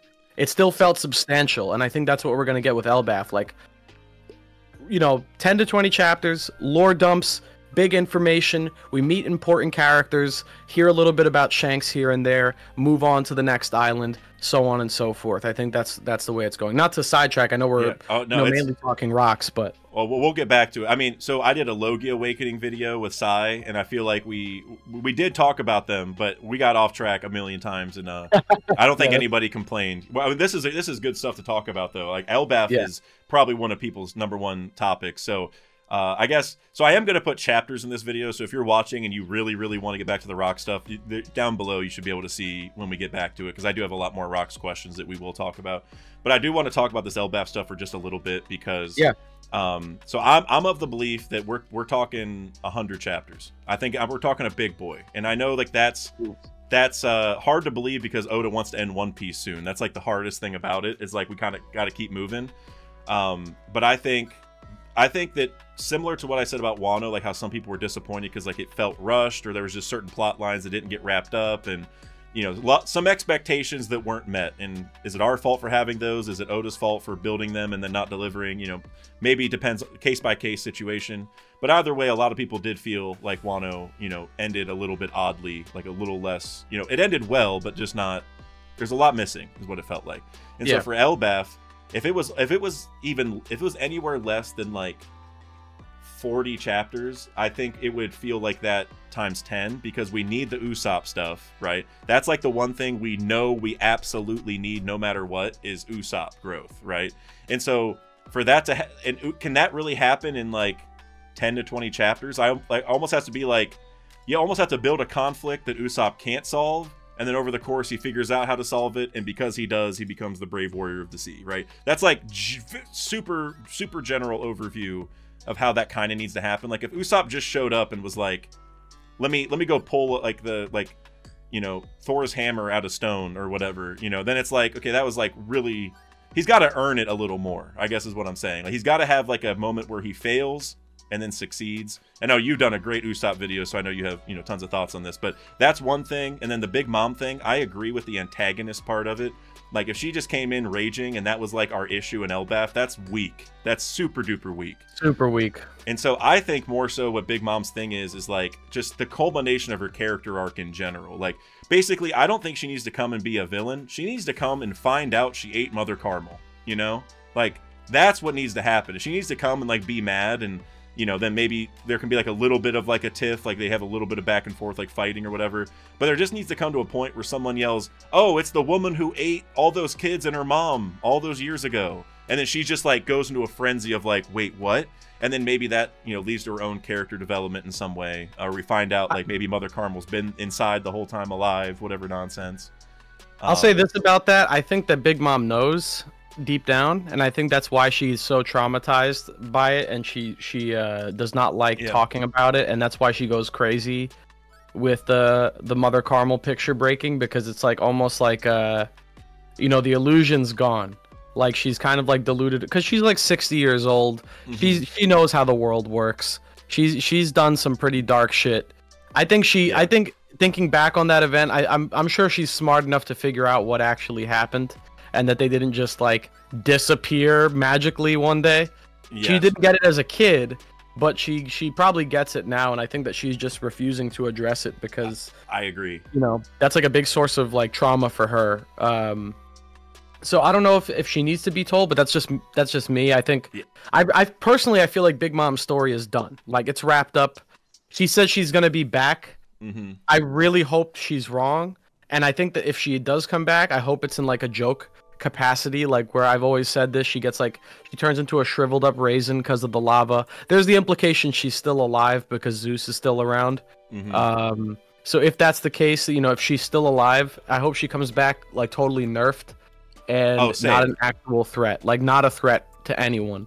It would be cool if she kind of looked like Mother Carmel. You know what I mean? Like she got so drained, and she looks kind of like Mother Carmel now. And what if somebody from Elbaf says that? Oh, she looks like the woman that Big Mom ate all those years ago, not knowing it's Big Mom. And then Big Mom, like that's the because I do agree with you that she probably has reasoned with herself, like I must have ate them. Like you know what I mean? Like I got her powers. That how else would that have happened? Like she probably has reasoned through it. She knows how devil fruits work. Like how'd she get the powers, right? Like, but I still think. Like somebody who says like I saw that happen or something, she would just like lose her freaking mind, especially because Streusen also knows, and he probably has never told her, right? Because that would just be a death sentence to tell her that, I would assume.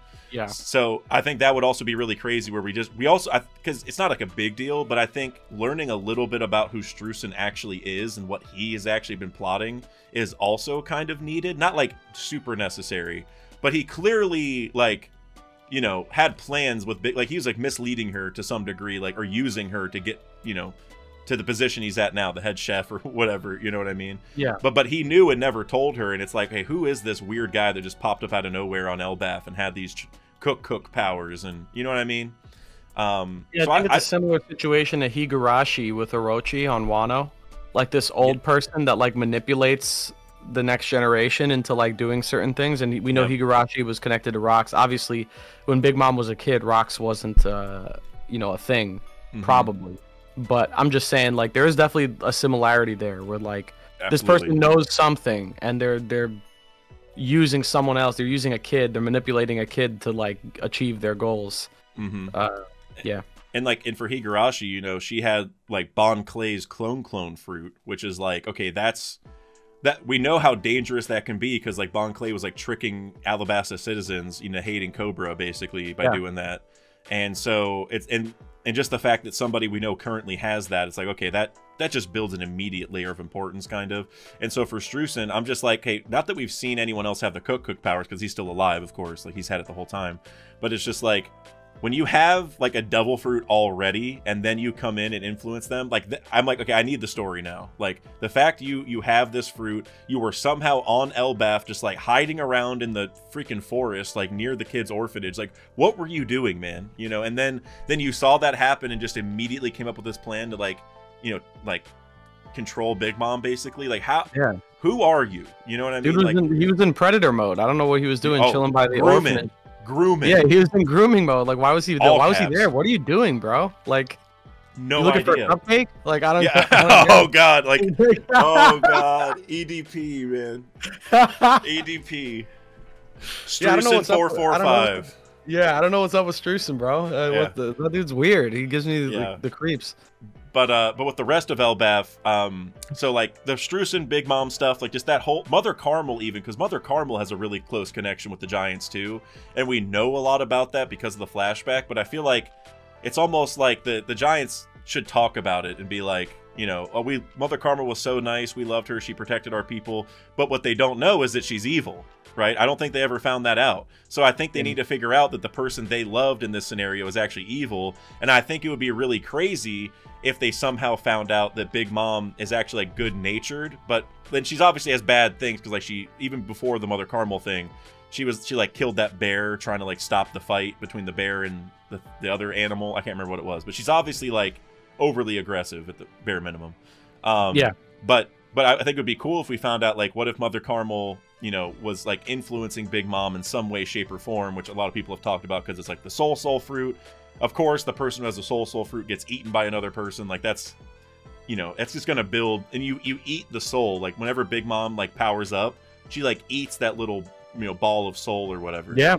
And so I think it'd be really cool if, just real quick, sorry, if the Giants find out, oh, Big Mom is actually a good person, Mother Carmel is the evil one. It's just Big Mom has like this issue of some kind that isn't her fault, and Mother Carmel is the one who actually has been doing this whole time. I think that would be a really big flip for the Giants to figure out, like, damn, we had this wrong kind of deal. Yeah, I still I've always been interested in that theory, because it's been brought up a lot. Like, hey, you know, maybe Big Mom's like the whole thing with amnesia, right? She gets amnesia and she turns nice all of a sudden. Yep.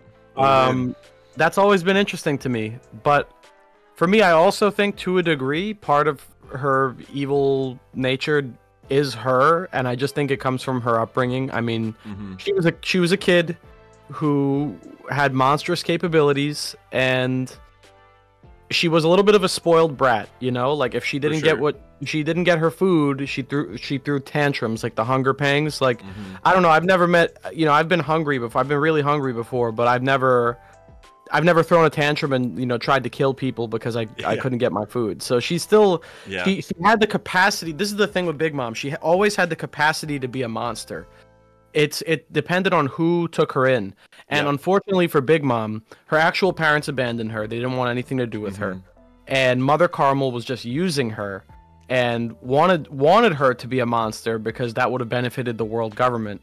So at the end of the day, Mother Carmel never outright disapproved of, or never outright like tried to stop Big Mom accidentally killing things by being too hard. And like, she never played that ironically never played that mother role enough, and like taught Big Mom right from wrong. And then once that happened, where Big Mom went on a rampage, what happened? Instead of Mother Carmel really scolding Big Mom or like helping Linlin, you know, overcome this problem, it was just like, no, this is, wow, she took out an elder giant by herself as a kid. That's really strong. Well, we can't stop her from being this, like, we're not going to try and put a stop to this. What we're going to do instead, we got to pack up and leave, because I got to raise Big Mom somewhere else so she can be a weapon later. Yep. So she never put a stop to the problem, ultimately resulted in Carmel's death. And ironically, and what happens next? Another person sees this, another opportunist sees the monster and is like, oh, I got to use the monster for my own purposes. So then Struzan raises Big Mom as a monster, and then Big Mom learns the world through this lens. So I do think that, to a degree, Big Mom is still evil in her heart. It's just the amnesia makes her, you know, forget who she is. But I think Big Mom is evil. I do think there's an influence from Mother Carmel there, especially in, you know, certain behaviors or certain ideals that Big Mom has about the world and everyone being equal and sitting around the same table. That all probably came from Mother Carmel and her upbringing with her. But I think Big Mom did unfortunately get raised by all the wrong people and turned into the monster that they saw her as, you know? No, and I 100% agree. Like, she's definitely a product of her environment, like, more than probably like anyone else, I would argue. Because you look at Kaido, he was like boxing people, like he was like the strongest in his country or whatever from he was like really young. It's like one of the few things we got from the flashback is that he was just like a beast even when he was a teenager, right? And he was like always fighting, and like, you know, I mean, he had some bad stuff happen to him too. He got like sold or whatever, like sold to the government. I forget exactly what it was, but he got captured a bunch and all that stuff, right? Like the Vodka Kingdom sold him out basically. So he had some bad stuff happen too, but he seemed like a pretty fighting focused guy since day one. But Big Mom, like, at her core, she's like just a regular girl that, I don't know, like, she's normal relatively. Like, she wants to eat a bunch and gets really mad about it, which isn't normal. But like, she's like just a nice, you know, she likes playing with her, like, the pet. I call them pets. They're like a bear and a tiger or whatever they were. But like, she liked animals. Like, she had like the pets or whatever. She was trying to take care of them. Like, she's like a normal, nice person, generally speaking. It's just she's a product of her environment. And so I would really like if in Elbaf, like, maybe she gets amnesia again, which I feel like the fans would not like that, because I know that people didn't really like that in Wano. But if it happens, and it happens in a way where the Giants are like, wait, this is the Lin Lin from all those years ago? Like, this is not what we remember. And then maybe when that happens, there's like somehow a story to tell there. We're like, oh, well, right now she's acting without the influence of Mother Carmel and whatever. And they're like, wait, Mother Carmel was really nice. What do you mean? And like, there would just be like, just as a way to explain what's happening, like, even if it doesn't, save Big Mom's character or whatever, I think it would just be cool to get that story. And then go ahead. I'm about to say something. I was just gonna say, total side note that just popped into my head. Notice how every Yonko, especially the original 4, were all orphans, and every single one of them was an orphan and a beast from childhood, basically. Yeah. Whitebeard was orphaned as a young kid, absolute monster. Grew up and then became a Yonko. Big Mom, orphaned as a kid, absolute monster. Kaido, orphaned as a kid, absolute monster. Shanks, orphaned. He was found as an orphan, basically. Grew up and became total beast. Blackbeard now. Blackbeard was also an orphan. Luffy's father was not in the picture. Buggy. Buggy. Every emperor, dude. Every emperor is an orphan. Oh my god. Every single one was an orphan. That's every so single true. one was a beast from a young age. Well, with the exception of like Buggy, but like every single one of them was crazy strong, orphaned, and did not have any parents growing up. And this really hammers home the whole theme of Oda's storytelling, which is like, once again, whose will do you inherit? It doesn't matter who your dad is biologically. It matters who raises you, who brings you up, who you learn the world from. And I think that made all the difference with all these different Yonkos. We have these people that, some of them are evil, some of them are not, but they all started in the same situation pretty much. Every one of them had no parents. They started out alone in this world. They started out, being exceptional to a degree. And it was the people around them that molded them, that turned them into who they became when they got older. So even though Kaido and Big Mom and Whitebeard all had very similar childhoods, they all became very different people when they became adults. And I think that's very important. It's really important to the theme of the story, like how that happened. To me, and this is a beautiful segue back to the rock stuff, because I do have more Elbaf stuff I want to talk about, but you know what? We'll do a separate video solely on that eventually. Because tying back to the rock stuff, I think all the orphan talk is kind of showing how important inheriting a will is, and that does not happen with just lineage factor. Now, it does happen with lineage factor also, but there's way more to it, and arguably the more important part is not the lineage part, but who influences you when you're young. Because, like, I think if you look at more recently in the manga with, like, the Boa Seraphim, remember how Snake helped Luffy and like it didn't listen to orders, and so Vegapunk's like, oh, I gotta write this down. Like, the lineage factor goes way further than I thought. I had no idea. So there's like evidence where the lineage factor, like DNA wise, does factor into the will. Like, the reason that the Snake has that feeling about Luffy is because of where the DNA is coming from, which is from Boa, right? That, like, no doubt. But at the same time, it doesn't mean that if you go have a kid, it's gonna have the same, like the kid's not gonna carry your will automatically. You got to go do some work to make that happen. And in a story with 1 million deadbeat dads, it seems like, that's a really important lesson, I feel like, because it's like all these guys who weren't around for their kid, it's like, look what happened, dude. Like, they didn't become anything you wanted them to. Your influence would have made them maybe a better person, some cases a worse person, some cases a better, Oda does both of them. But it's like, if you wanted your kid to be what you thought they were going to be, you should have done something about it. You should. It's go ahead. It's like with every character. It's like Sanji, Ace, Sabo, like all the big shots in the world, like, have that same kind of upbringing, and they're molded by the people around them. Law, same thing with Law.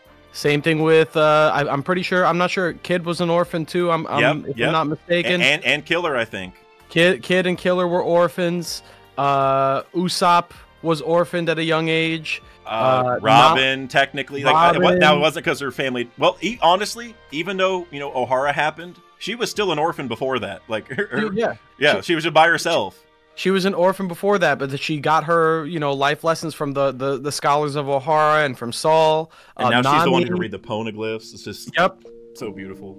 Nami, Zoro, like straight everybody, literally everybody. Chopper was abandoned by his parents when he was a kid. Is everybody an orphan in One Piece, dude? Everyone is an orphan in One Piece, except for Bonnie. Right? Except for Bonnie.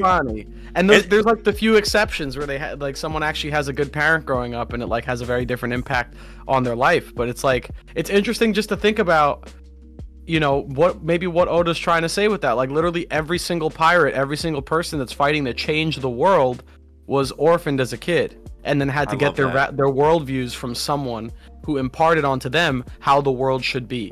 Right? They learned how the world should be or what's important in life from someone else that wasn't necessarily their parent. I think that's just an interesting. It didn't really come together until we were talking about it, but yeah, that's interesting that pretty much everybody, even Momo, he lost his parents at a very young age. Like it goes for everybody. Yeah, and it's a perfect segue to what we were talking about at the beginning, which was Rocks and Blackbeard's connection, because this everything we just said is why I think no way is Rocks directly related to Blackbeard, like a parent-child. Like, I mean, Oda doesn't need to do this. Could they be like cousins or something, like some deeper, ancestral thing? Maybe, what I mean? But I don't think they should be related at all, because like you don't need to be. There's no reason to be, right? Like it's almost a negative to be related. Like if Rocks wants his will inherited, I'm so glad we're talking about this, because I said this in the video, but not as well as you just said with all the examples. But like, if you have a kid, that's almost like a death sentence as far as getting the kid to be like you in One Piece. Yeah. If you want that, you got to go find not in like a grooming way, which like maybe some like Streusen did, but you need to go find a kid to influence yourself, like, and to make inherit your will. Like if you go save a kid and he just is on your ship, like with Shanks and Buggy on Rogers, they're going to inherit the will because you're influencing them every day. Same thing with Mother Carmel and all the other examples we just said. And so that's why, Blackbeard, whatever the connection is, he's just got to be someone who tangentially found out about Rocks, you know what I mean? And just was like, oh, so if I want to be like him, or conversely, maybe Rocks told him like, you could be like me one day, like one of the two, you know what I mean? Where it's just like Blackbeard found out about Rocks and wanted to become him, basically. Not that he was told since day one, you need to be him, or you're supposed to be him, or whatever, right? Like, it could have been as simple as Blackbeard being on Whitebeard's crew for so long, and then just like, I know Whitebeard doesn't like talking about it, but every now and then maybe a story gets passed around. Hey, Whitebeard used to be on this crew, Rocks, and they talk about it. Little whispers here and there, talking a little bit about Rocks, and maybe Blackbeard picked up on this information over the years and was like, hey, this Rocks guy sounds pretty smart. Like, he sounds smarter than my captain. Yeah, I kind of like him more than Whitebeard. I would have liked to work with him instead. And then, maybe little by little picking up these, because we know he likes history, picking up all these little pieces of history. Right. Blackbeard ends up taking after him in that way. And then, as a captain himself, over the years, has probably gone out of his way to like look for more information on Rocks, find out more about him. He learns about Pirate Island, and then, he goes and meets Wang Shi there, presumably, and maybe had a conversation with Wang Shi that we didn't hear. Right. That maybe told Blackbeard a little bit something more about what Rocks was like. And, he could have been learning it totally by proxy through a bunch of other characters that met him. It didn't have to be like someone going out of their way to influence Blackbeard. I mean, there's many ways it could go. I could easily see, Blackbeard doesn't sleep, right? So let's say Whitebeard was having a late night conversation on the ship in private, like in closed quarters, that was not meant to be heard by other people. Like maybe Blackbeard or Whitebeard was talking to Marco about Rocks in private, and Blackbeard not sleeping, maybe listened in on the conversation through the door. Something like that. That could have been how he got all this knowledge. So yeah, I guess my one question would be, like, we know that Blackbeard wanted the dark fruit since like day one. Like the reason he got on Teach's crew on Whitebeard's crew was because that was his best chance to get that fruit. So I guess because I like the idea that like maybe a lot of his Rocks information just came while being on Whitebeard's crew, but it seems like something had to be implanted, when he was really young. And so Now, could that just be a simple thing where, like, maybe he heard about the devil fruits separately and then heard about rocks after the fact? And then, you know, like, while on Whitebeard's crew, he's like, oh, I should do this once I get this dark fruit. Like, I should go and, you know, X, Y, and Z. Like, I only had this part of my plan figured out, but now because of this, I have the rest of it. I can actually see that. I guess that might feel a little anticlimactic depending on the dark fruit thing. You know what I mean? Like, yeah. But at the same time, I like it because we've already had, like, remember when Marco said that, like, Whitebeard talked about the Lunarians? Like, he talked about, like, a fire-controlling race on the Red Line or whatever. Yep. Well, whenever Blackbeard was on Amazon Lily, he said he, like, knew about the Lunarians. Like, whenever he looked at the Seraphim, he's like, wait, dark skin, white hair, fire? Like, Lunarians? Like, he was like, he knew. And so that may be a little bit of evidence there that he was overhearing some of Whitebeard's conversations. You know, now was Whitebeard just drunk and talking out loud and everyone heard it? Also possible, but that doesn't really matter. Like, Blackbeard's getting influenced by that information either way. It doesn't really matter if it's secret or not. So I kind of like that, actually. Yeah, I mean, he could have also, like, I mean, he might be well read. Like, we have no idea. Before he was on the crew, he might have spent his time reading books.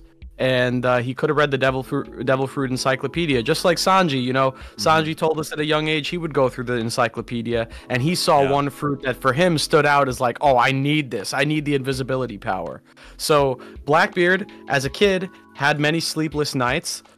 You know, maybe was a well-read guy, might have picked up the encyclopedia and looked through it and was like, you know, what fruit would I need to make my life better? What fruit would I need to get what I want in this life? And maybe he saw the dark fruit and was like, oh man, this negates other devil fruit powers. This has to be the best devil fruit ever. Right.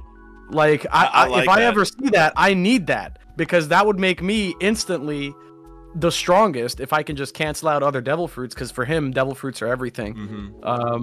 But so yeah, maybe he just read about it and was like, oh, I need that. That's his like Sanji's invisibility fruit, you know.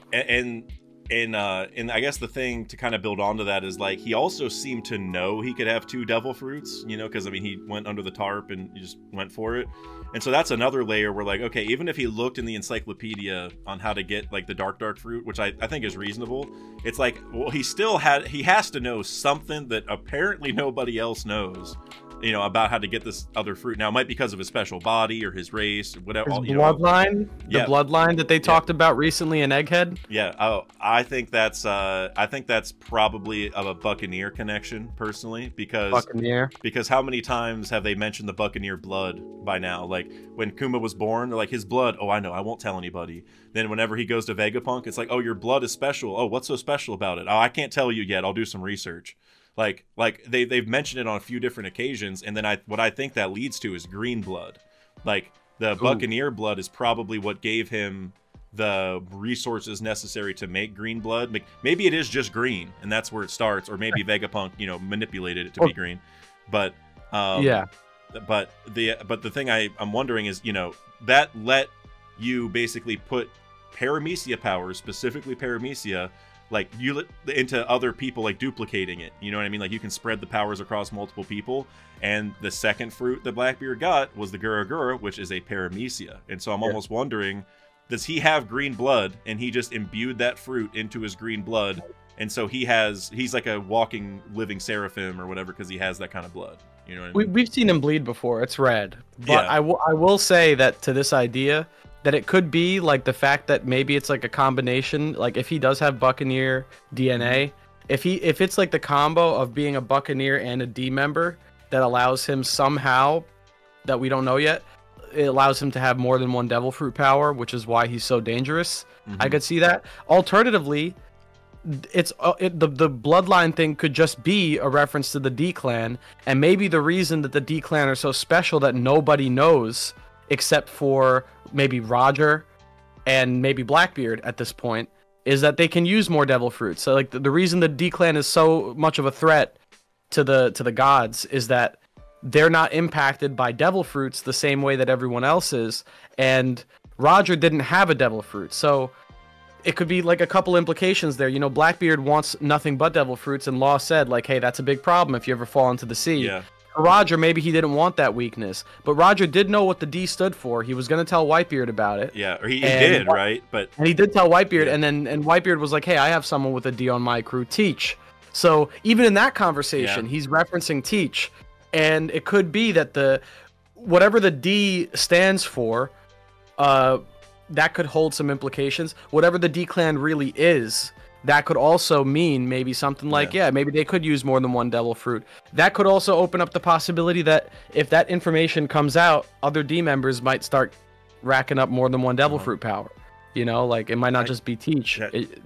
You know, no, that's interesting because, like, in my mind, I don't think the D clan is going to be like a race, if that makes sense. You know what I mean? Like I envision it more as like a group of individuals just like agreed to take the D initial as like a way to show that they're a part of the same group, and then it just then it passes on familially after that. You know, like Monkey D Garp to Monkey D Dragon to Monkey D Loot. Like it obviously it carries, but I think some evidence for that too is like the Sabo thing, where like it was like, oh, you can be Sa D Bo. You know, it's like if the person has the right will, you can just kind of pass it over. But I still like the idea though that like what if like the Marshall D's specifically, like his family of D's, like, or whatever descendant starting back at the original D clan, like what if they were the really special ones? So like basically not that all D members can have multiple, because like it seems like people can just kind of take the D initial if they want it, but maybe there was like kind of like with the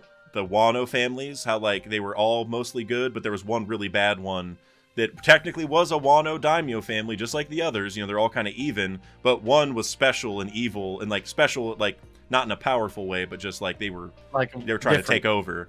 And so I'm wondering if that's the same thing with Blackbeard, and maybe it's not necessarily the D itself, but just like that initial iteration of the D, like the first member he got in his family that got the D, they might have you know, a special thing, because I think the lineage part, or the bloodline, whatever, you know, that Saturn talked about, I think that's the snowy country thing. That's my guess on it. That, like, you know, like, oh, because he probably doesn't know that, because remember how Shanks went to the Gorosei and was like, I need to talk to you about a certain pirate? I think he was like, Blackbeard's from this race, and that's why he can do X, Y, and Z. And they're like, oh shit, you know, like, we didn't know that. That's what could I run with this idea just for a second? Go for I have two examples come to mind as what could be a cool dual devil fruit combo on a D clan member that's not Blackbeard. So let's go 800 years ago. We have Nefertari D Lily, and somehow Lily scattered the poneglyphs. Now we know about the whole the Rio poneglyph, which is every poneglyph put together that contains the true message. Right. So the question was like, how did Lily spread the poneglyphs around the world? Well, I think it was Randy's idea. I'm not sure where the idea came from, but the idea that she had the paw fruit back then, and she like pawed all the poneglyphs to everywhere they needed to go.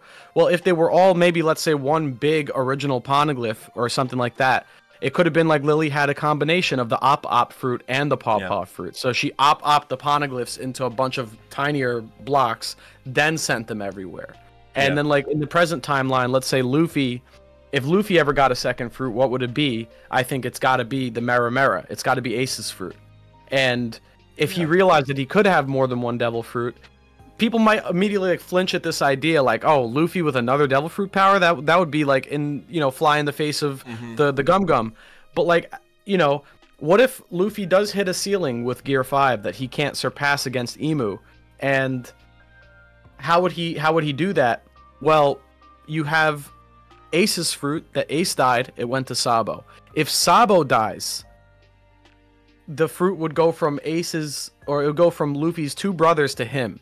So it would go from Ace to Sabo to Luffy.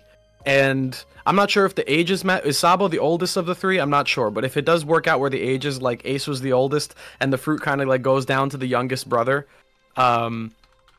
and it was ASL, so Ace, Sabo, Luffy. So it is that order. And if Luffy gets the fire fruit and manages to use two devil fruit powers, I think it would be pretty cool just because of the idea of him being the sun god, right? If he's the sun god and he's able to like shoot fire on top of all of his other abilities, he's already doing the Red Hawk. He's doing all these things that include fire, kind of. So like, I think it would complete it, where like Ace's moves, like, you know, he was versing Blackbeard, and Blackbeard said, who's gonna win? What's gonna win, the sun or the darkness?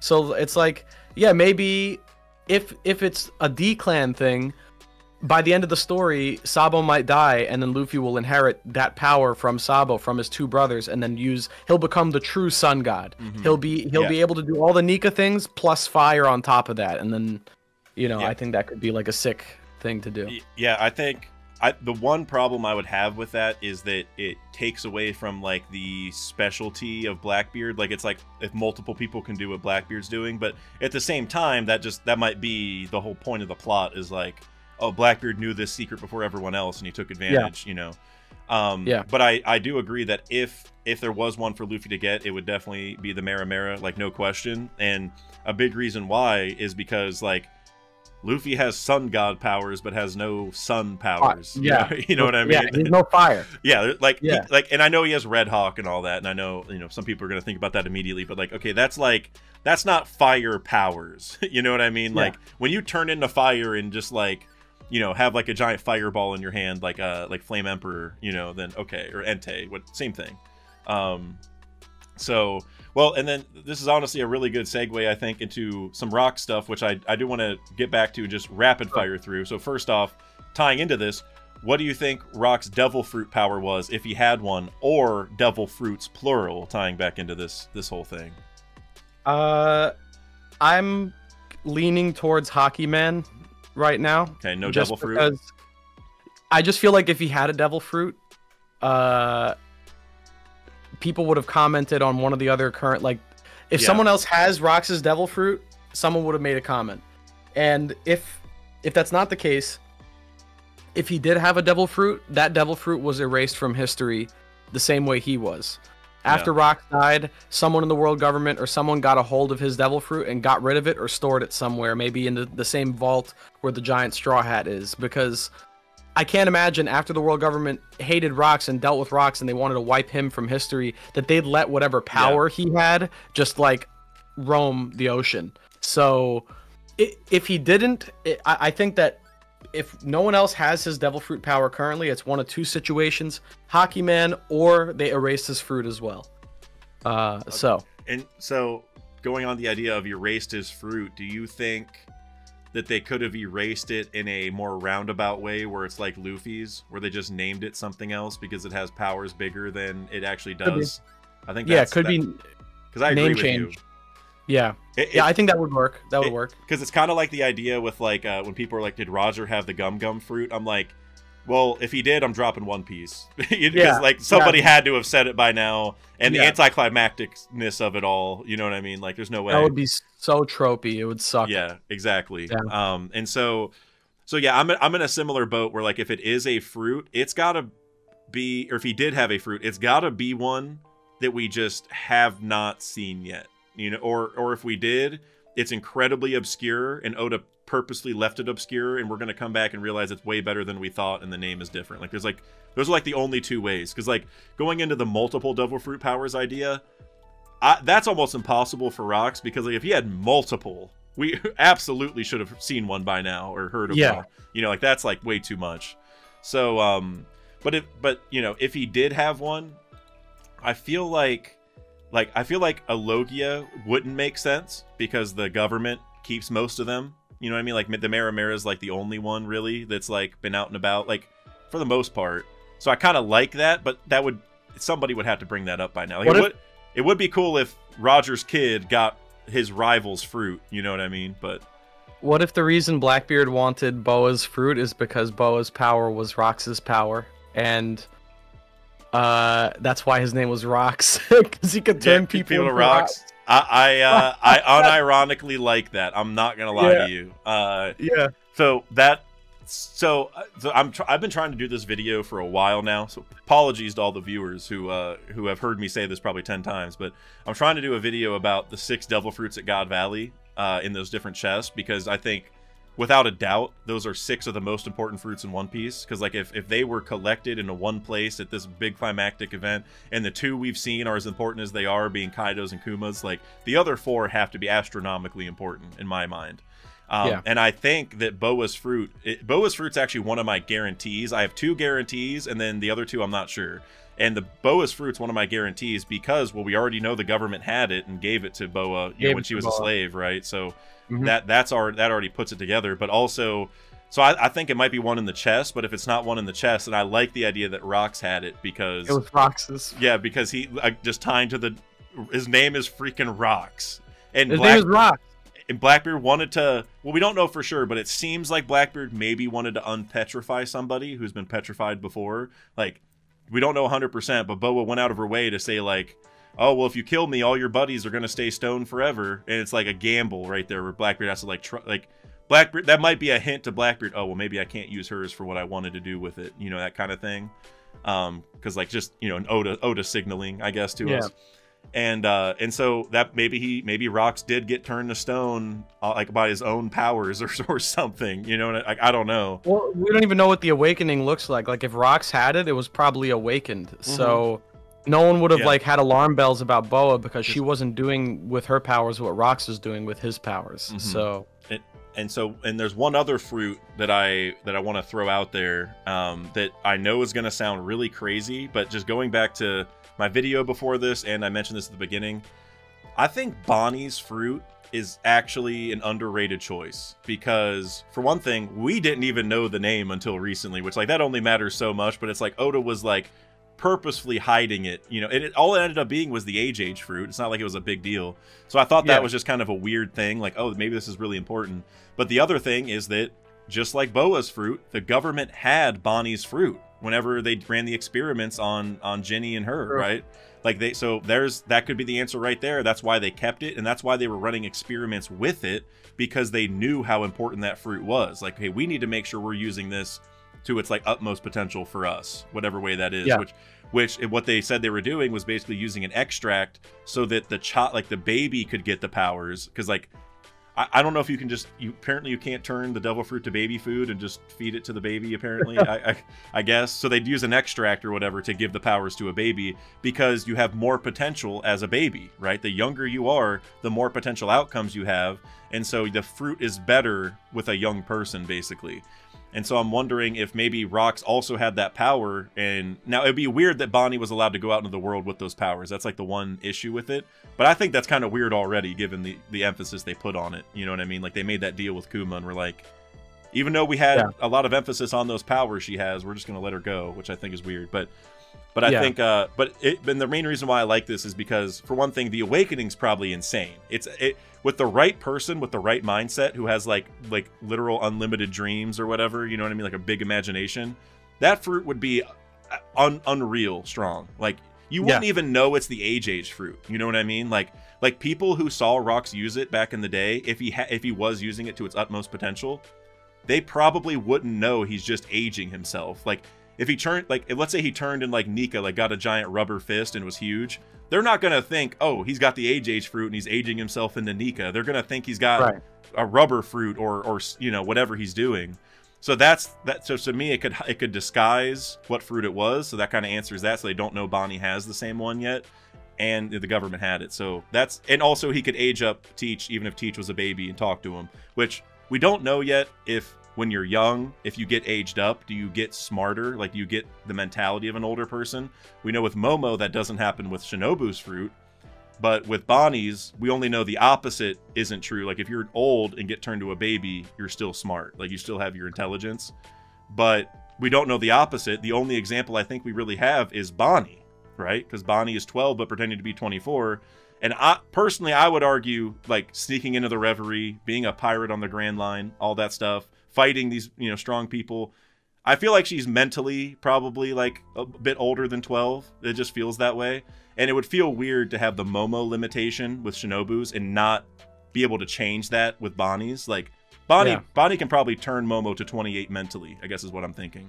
So so basically, I think Rocks may have had it and he just turned it into whatever he wanted, the imagination fruit, you know. I like that because it helps my Lafitte theory, because there's the question of how did Lafitte fake his age, and because you know if Lafitte was on the Rocks crew as a different person, you know, back then, it could have been that Rocks aged him down and was like, okay, you know, you go do the work, you know, like you got 40 years, go find us, go find my successor.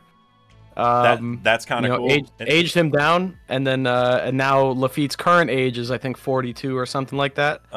So because it doesn't stay permanently, but the awakening, we don't know, right? Might be a perma de-aging, so it could have been that where like Lafitte got de-aged. So I actually think that helps. I like that idea. And I haven't even really thought about it in this like macro scale of it, but like whenever Bonnie got fully introduced and we started learning about her powers and the Kuma stuff, that's when we learned about God Valley, right? Like we knew a little bit about it, but like it was in the midst, like literally Saturn like holding Bonnie when that starts, right? Like right after his form reveal, and he's like holding, like, you know, they're like fighting, or like he's like letting her punch him or whatever, but you know what I mean? Like they're fighting, and then that's what led to the God Valley flashback. So I kind of like it more where it's like, hey, like Bonnie, you have no idea how important your powers are. Like not only because of the Nika stuff, but because it was Rox's powers. Like I think that would be really insane. And it's just, I don't know. Like he also mentioned how like the fruit is useless now. That's what Saturn said. Like we gave you the extract, now the fruit's useless.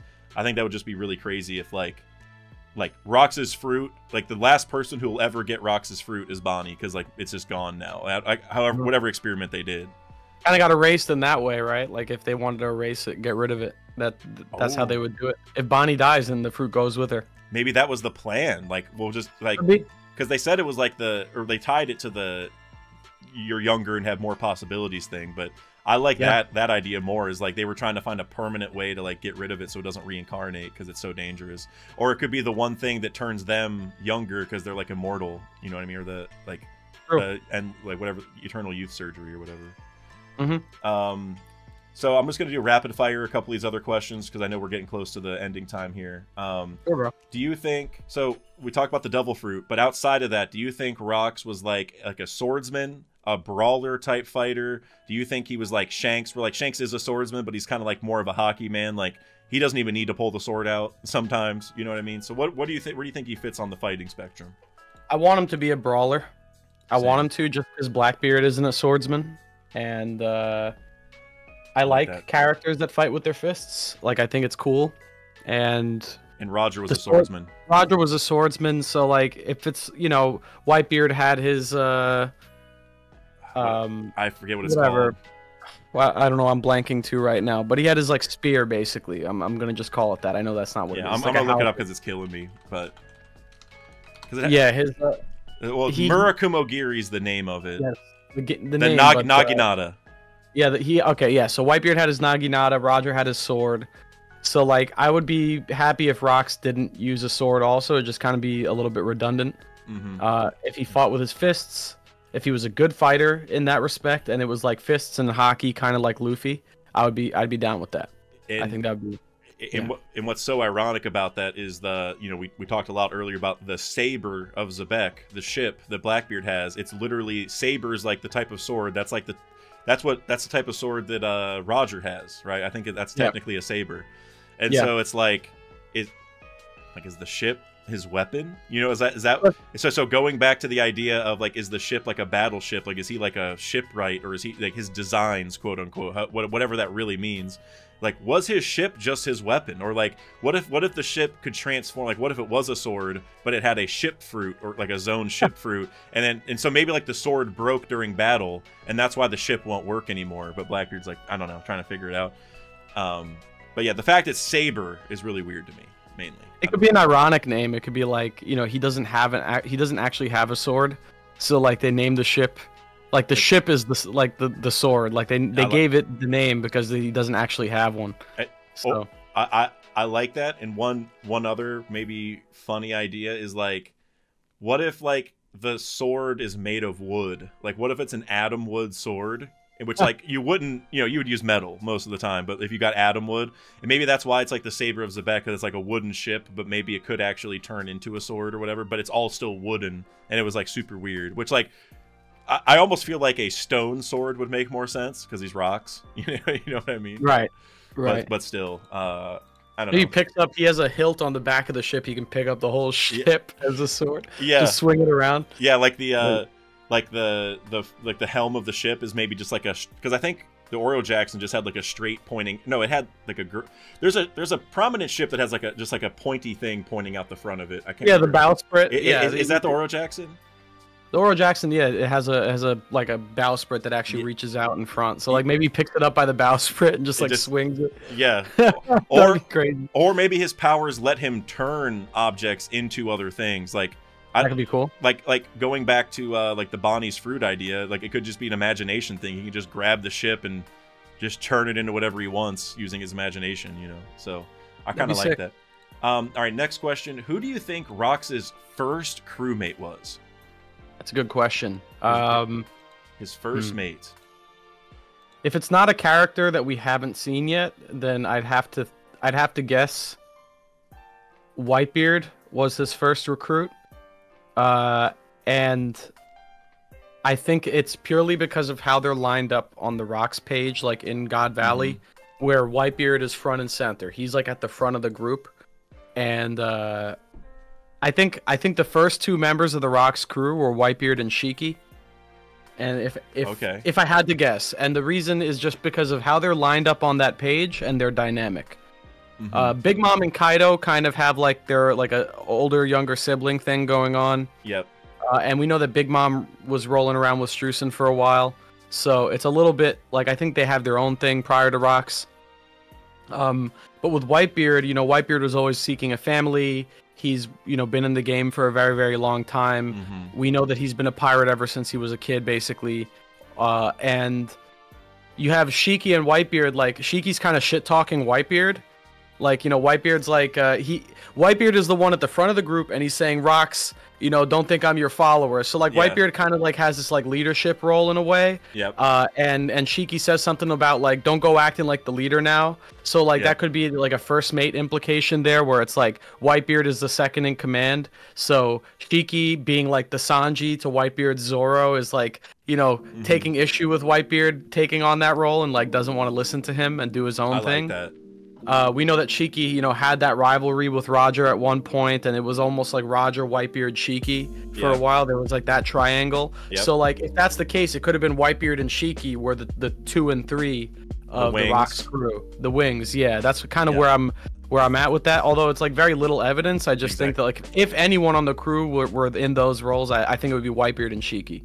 I like that, and I probably agree. But I think the one caveat that I think is worth bringing up is in Blackbeard's crew, it seems like I think there's a good debate on who his wings are and his first mates, because usually the first mate is one of the wings, right? Like like Rayleigh, Zoro, you know, like it's always that way. And King for Kaido. But the thing is, for Blackbeard, it's a little wishy-washy, because I think that Burgess is the first mate because he's the first Titanic captain. We know that he was among the initial group we saw with Blackbeard. And also, there was like this line when Burgess found Baltigo after Dressrosa, he was talking to Lafitte, and Lafitte was like, I can't remember the exact dialogue, but basically Burgess called him Captain Teach. And Lafitte was like, it's Commodore. And he's like, ah, shut up. Like, I'm going to keep calling him whatever I want, basically. Like, he kept calling him Captain Teach. So it gives me the vibe that, like, they're so close, he doesn't need to call him by the official title. He can just say Captain and it's fine. Or, you know, or just Teach in general. Like, it doesn't matter. I agree. They have that closeness. So, but the thing is like, is Burgess one of the wings? Like, I would probably say yes. However, usually the wings are your 2 strongest people. And I think at this point, Shiryu and Kuzan are the top 2 for sure. Because, like, well, he already said Shiryu was the second strongest before Kuzan was even mentioned as an official crew member.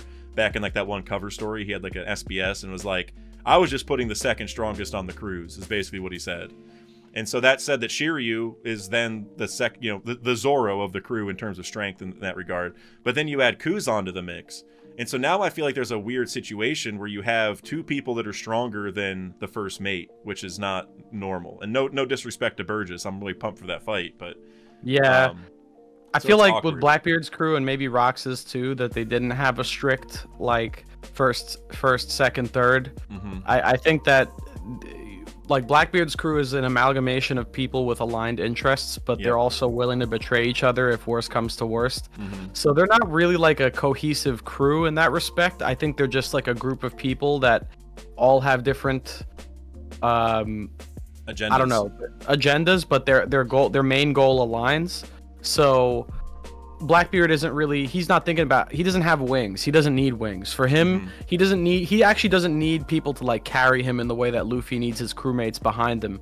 I think they're just like all working together, but it's not like a, hey, you know, I'm making you second in command, you take over for me if I'm not here. Like if I'm not here, you know, it's like there's no point to doing this in the first place. That's really what it comes down to for Blackbeard. Yeah. No. So because the thing is like out of all the options, I would honestly say that Lafitte should be a wing, maybe more than any, even aside from your theory, because like he's always had an outstandingly important role in things. Like he wasn't even there in the initial crew introduction because he was out doing something. He snuck into Marijois and spoke on Blackbeard's behalf. Whenever Kuzan was there, he's the one over there in the corner talking to Teach, like, hey man, his fruit's really good. On his shoulder. We should be considering that. And he's also the chief of staff. Staff. Which Sabo is the number 2 of the entire Revolutionary Army because he's the chief of staff. Nobody else has that really. I think maybe one other, I think it's been mentioned maybe in like a movie or something, but like those are the only 2 chief of staffs we've really heard of that are prominent in the story. Treble was chief of staff. That's it. That was it. Yeah, and then there was what's his name on Buggy's crew? The chief of staff, there's a page with all the chief of staffs. Every chief of staff is either number 2 or 3 every time. Exactly. And so and there's only been like a handful of them, but but in all of it they stand out. You know what I mean? Like because even Treble, as much as I hate him, it's like, I mean, he was there since day one. You know what I mean? Like he gave Doki his fruit. Exactly. Like he literally day one he's been in. It's Kabaji on Buggy's crew. It's Kabaji, right? Yeah. And hold on, and also Suru is? That's what she's on the page. Oh, she's called the Great Staff Officer. That's like your epithet. Well, yeah, I mean that also works for Suru because it was Suru, Garp, and Sengoku were like the trio.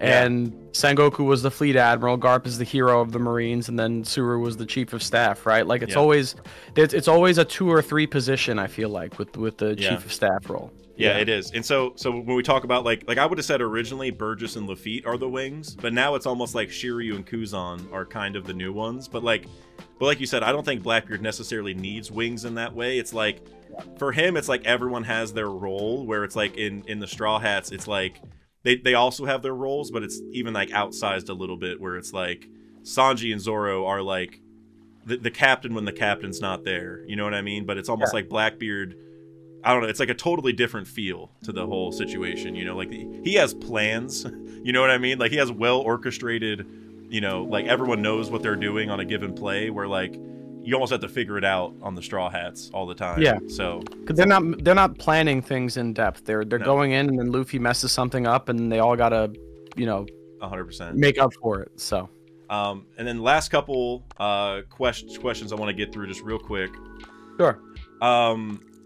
So we obviously know about Rox's, you know, history at God Valley, and leading up to that, we know that Rox was like a really, really powerful pirate, like Roger before Roger, in that way, where like he was just, you know, his influence and danger to the world and all that stuff, right? He was like the top pirate of his day until that happened, basically. What other stuff do you think Rox did to get that kind of notoriety? Like part of it might tie into how he got his crewmates. Like, did he go around saving people and that inspired the people to join him? Was he just so powerful and caused terrible things to happen that people were scared of him and followed him? What kind of pirate do you think he was? And just like what types of things was he up to before that? Was he going to other native cleansings and getting involved, you know? Or was this his first one? Just like generally what do you think he was up to? I think he was a pirate.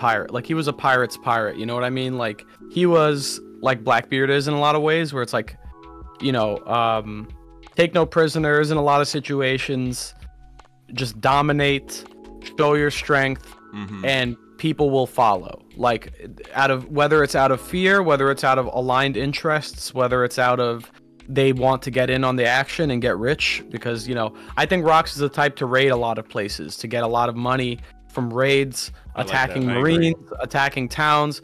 There's probably a lot of people that joined his crew from a desire to get wealthy. There's a lot of people that joined his crew the same way how we were told in the New World. It's like you either you're either a Yonko or you join a Yonko. That's how it works in the New World. Yep. If you're a pirate, you either have to pick a side or get crushed if you're not able to handle the heat.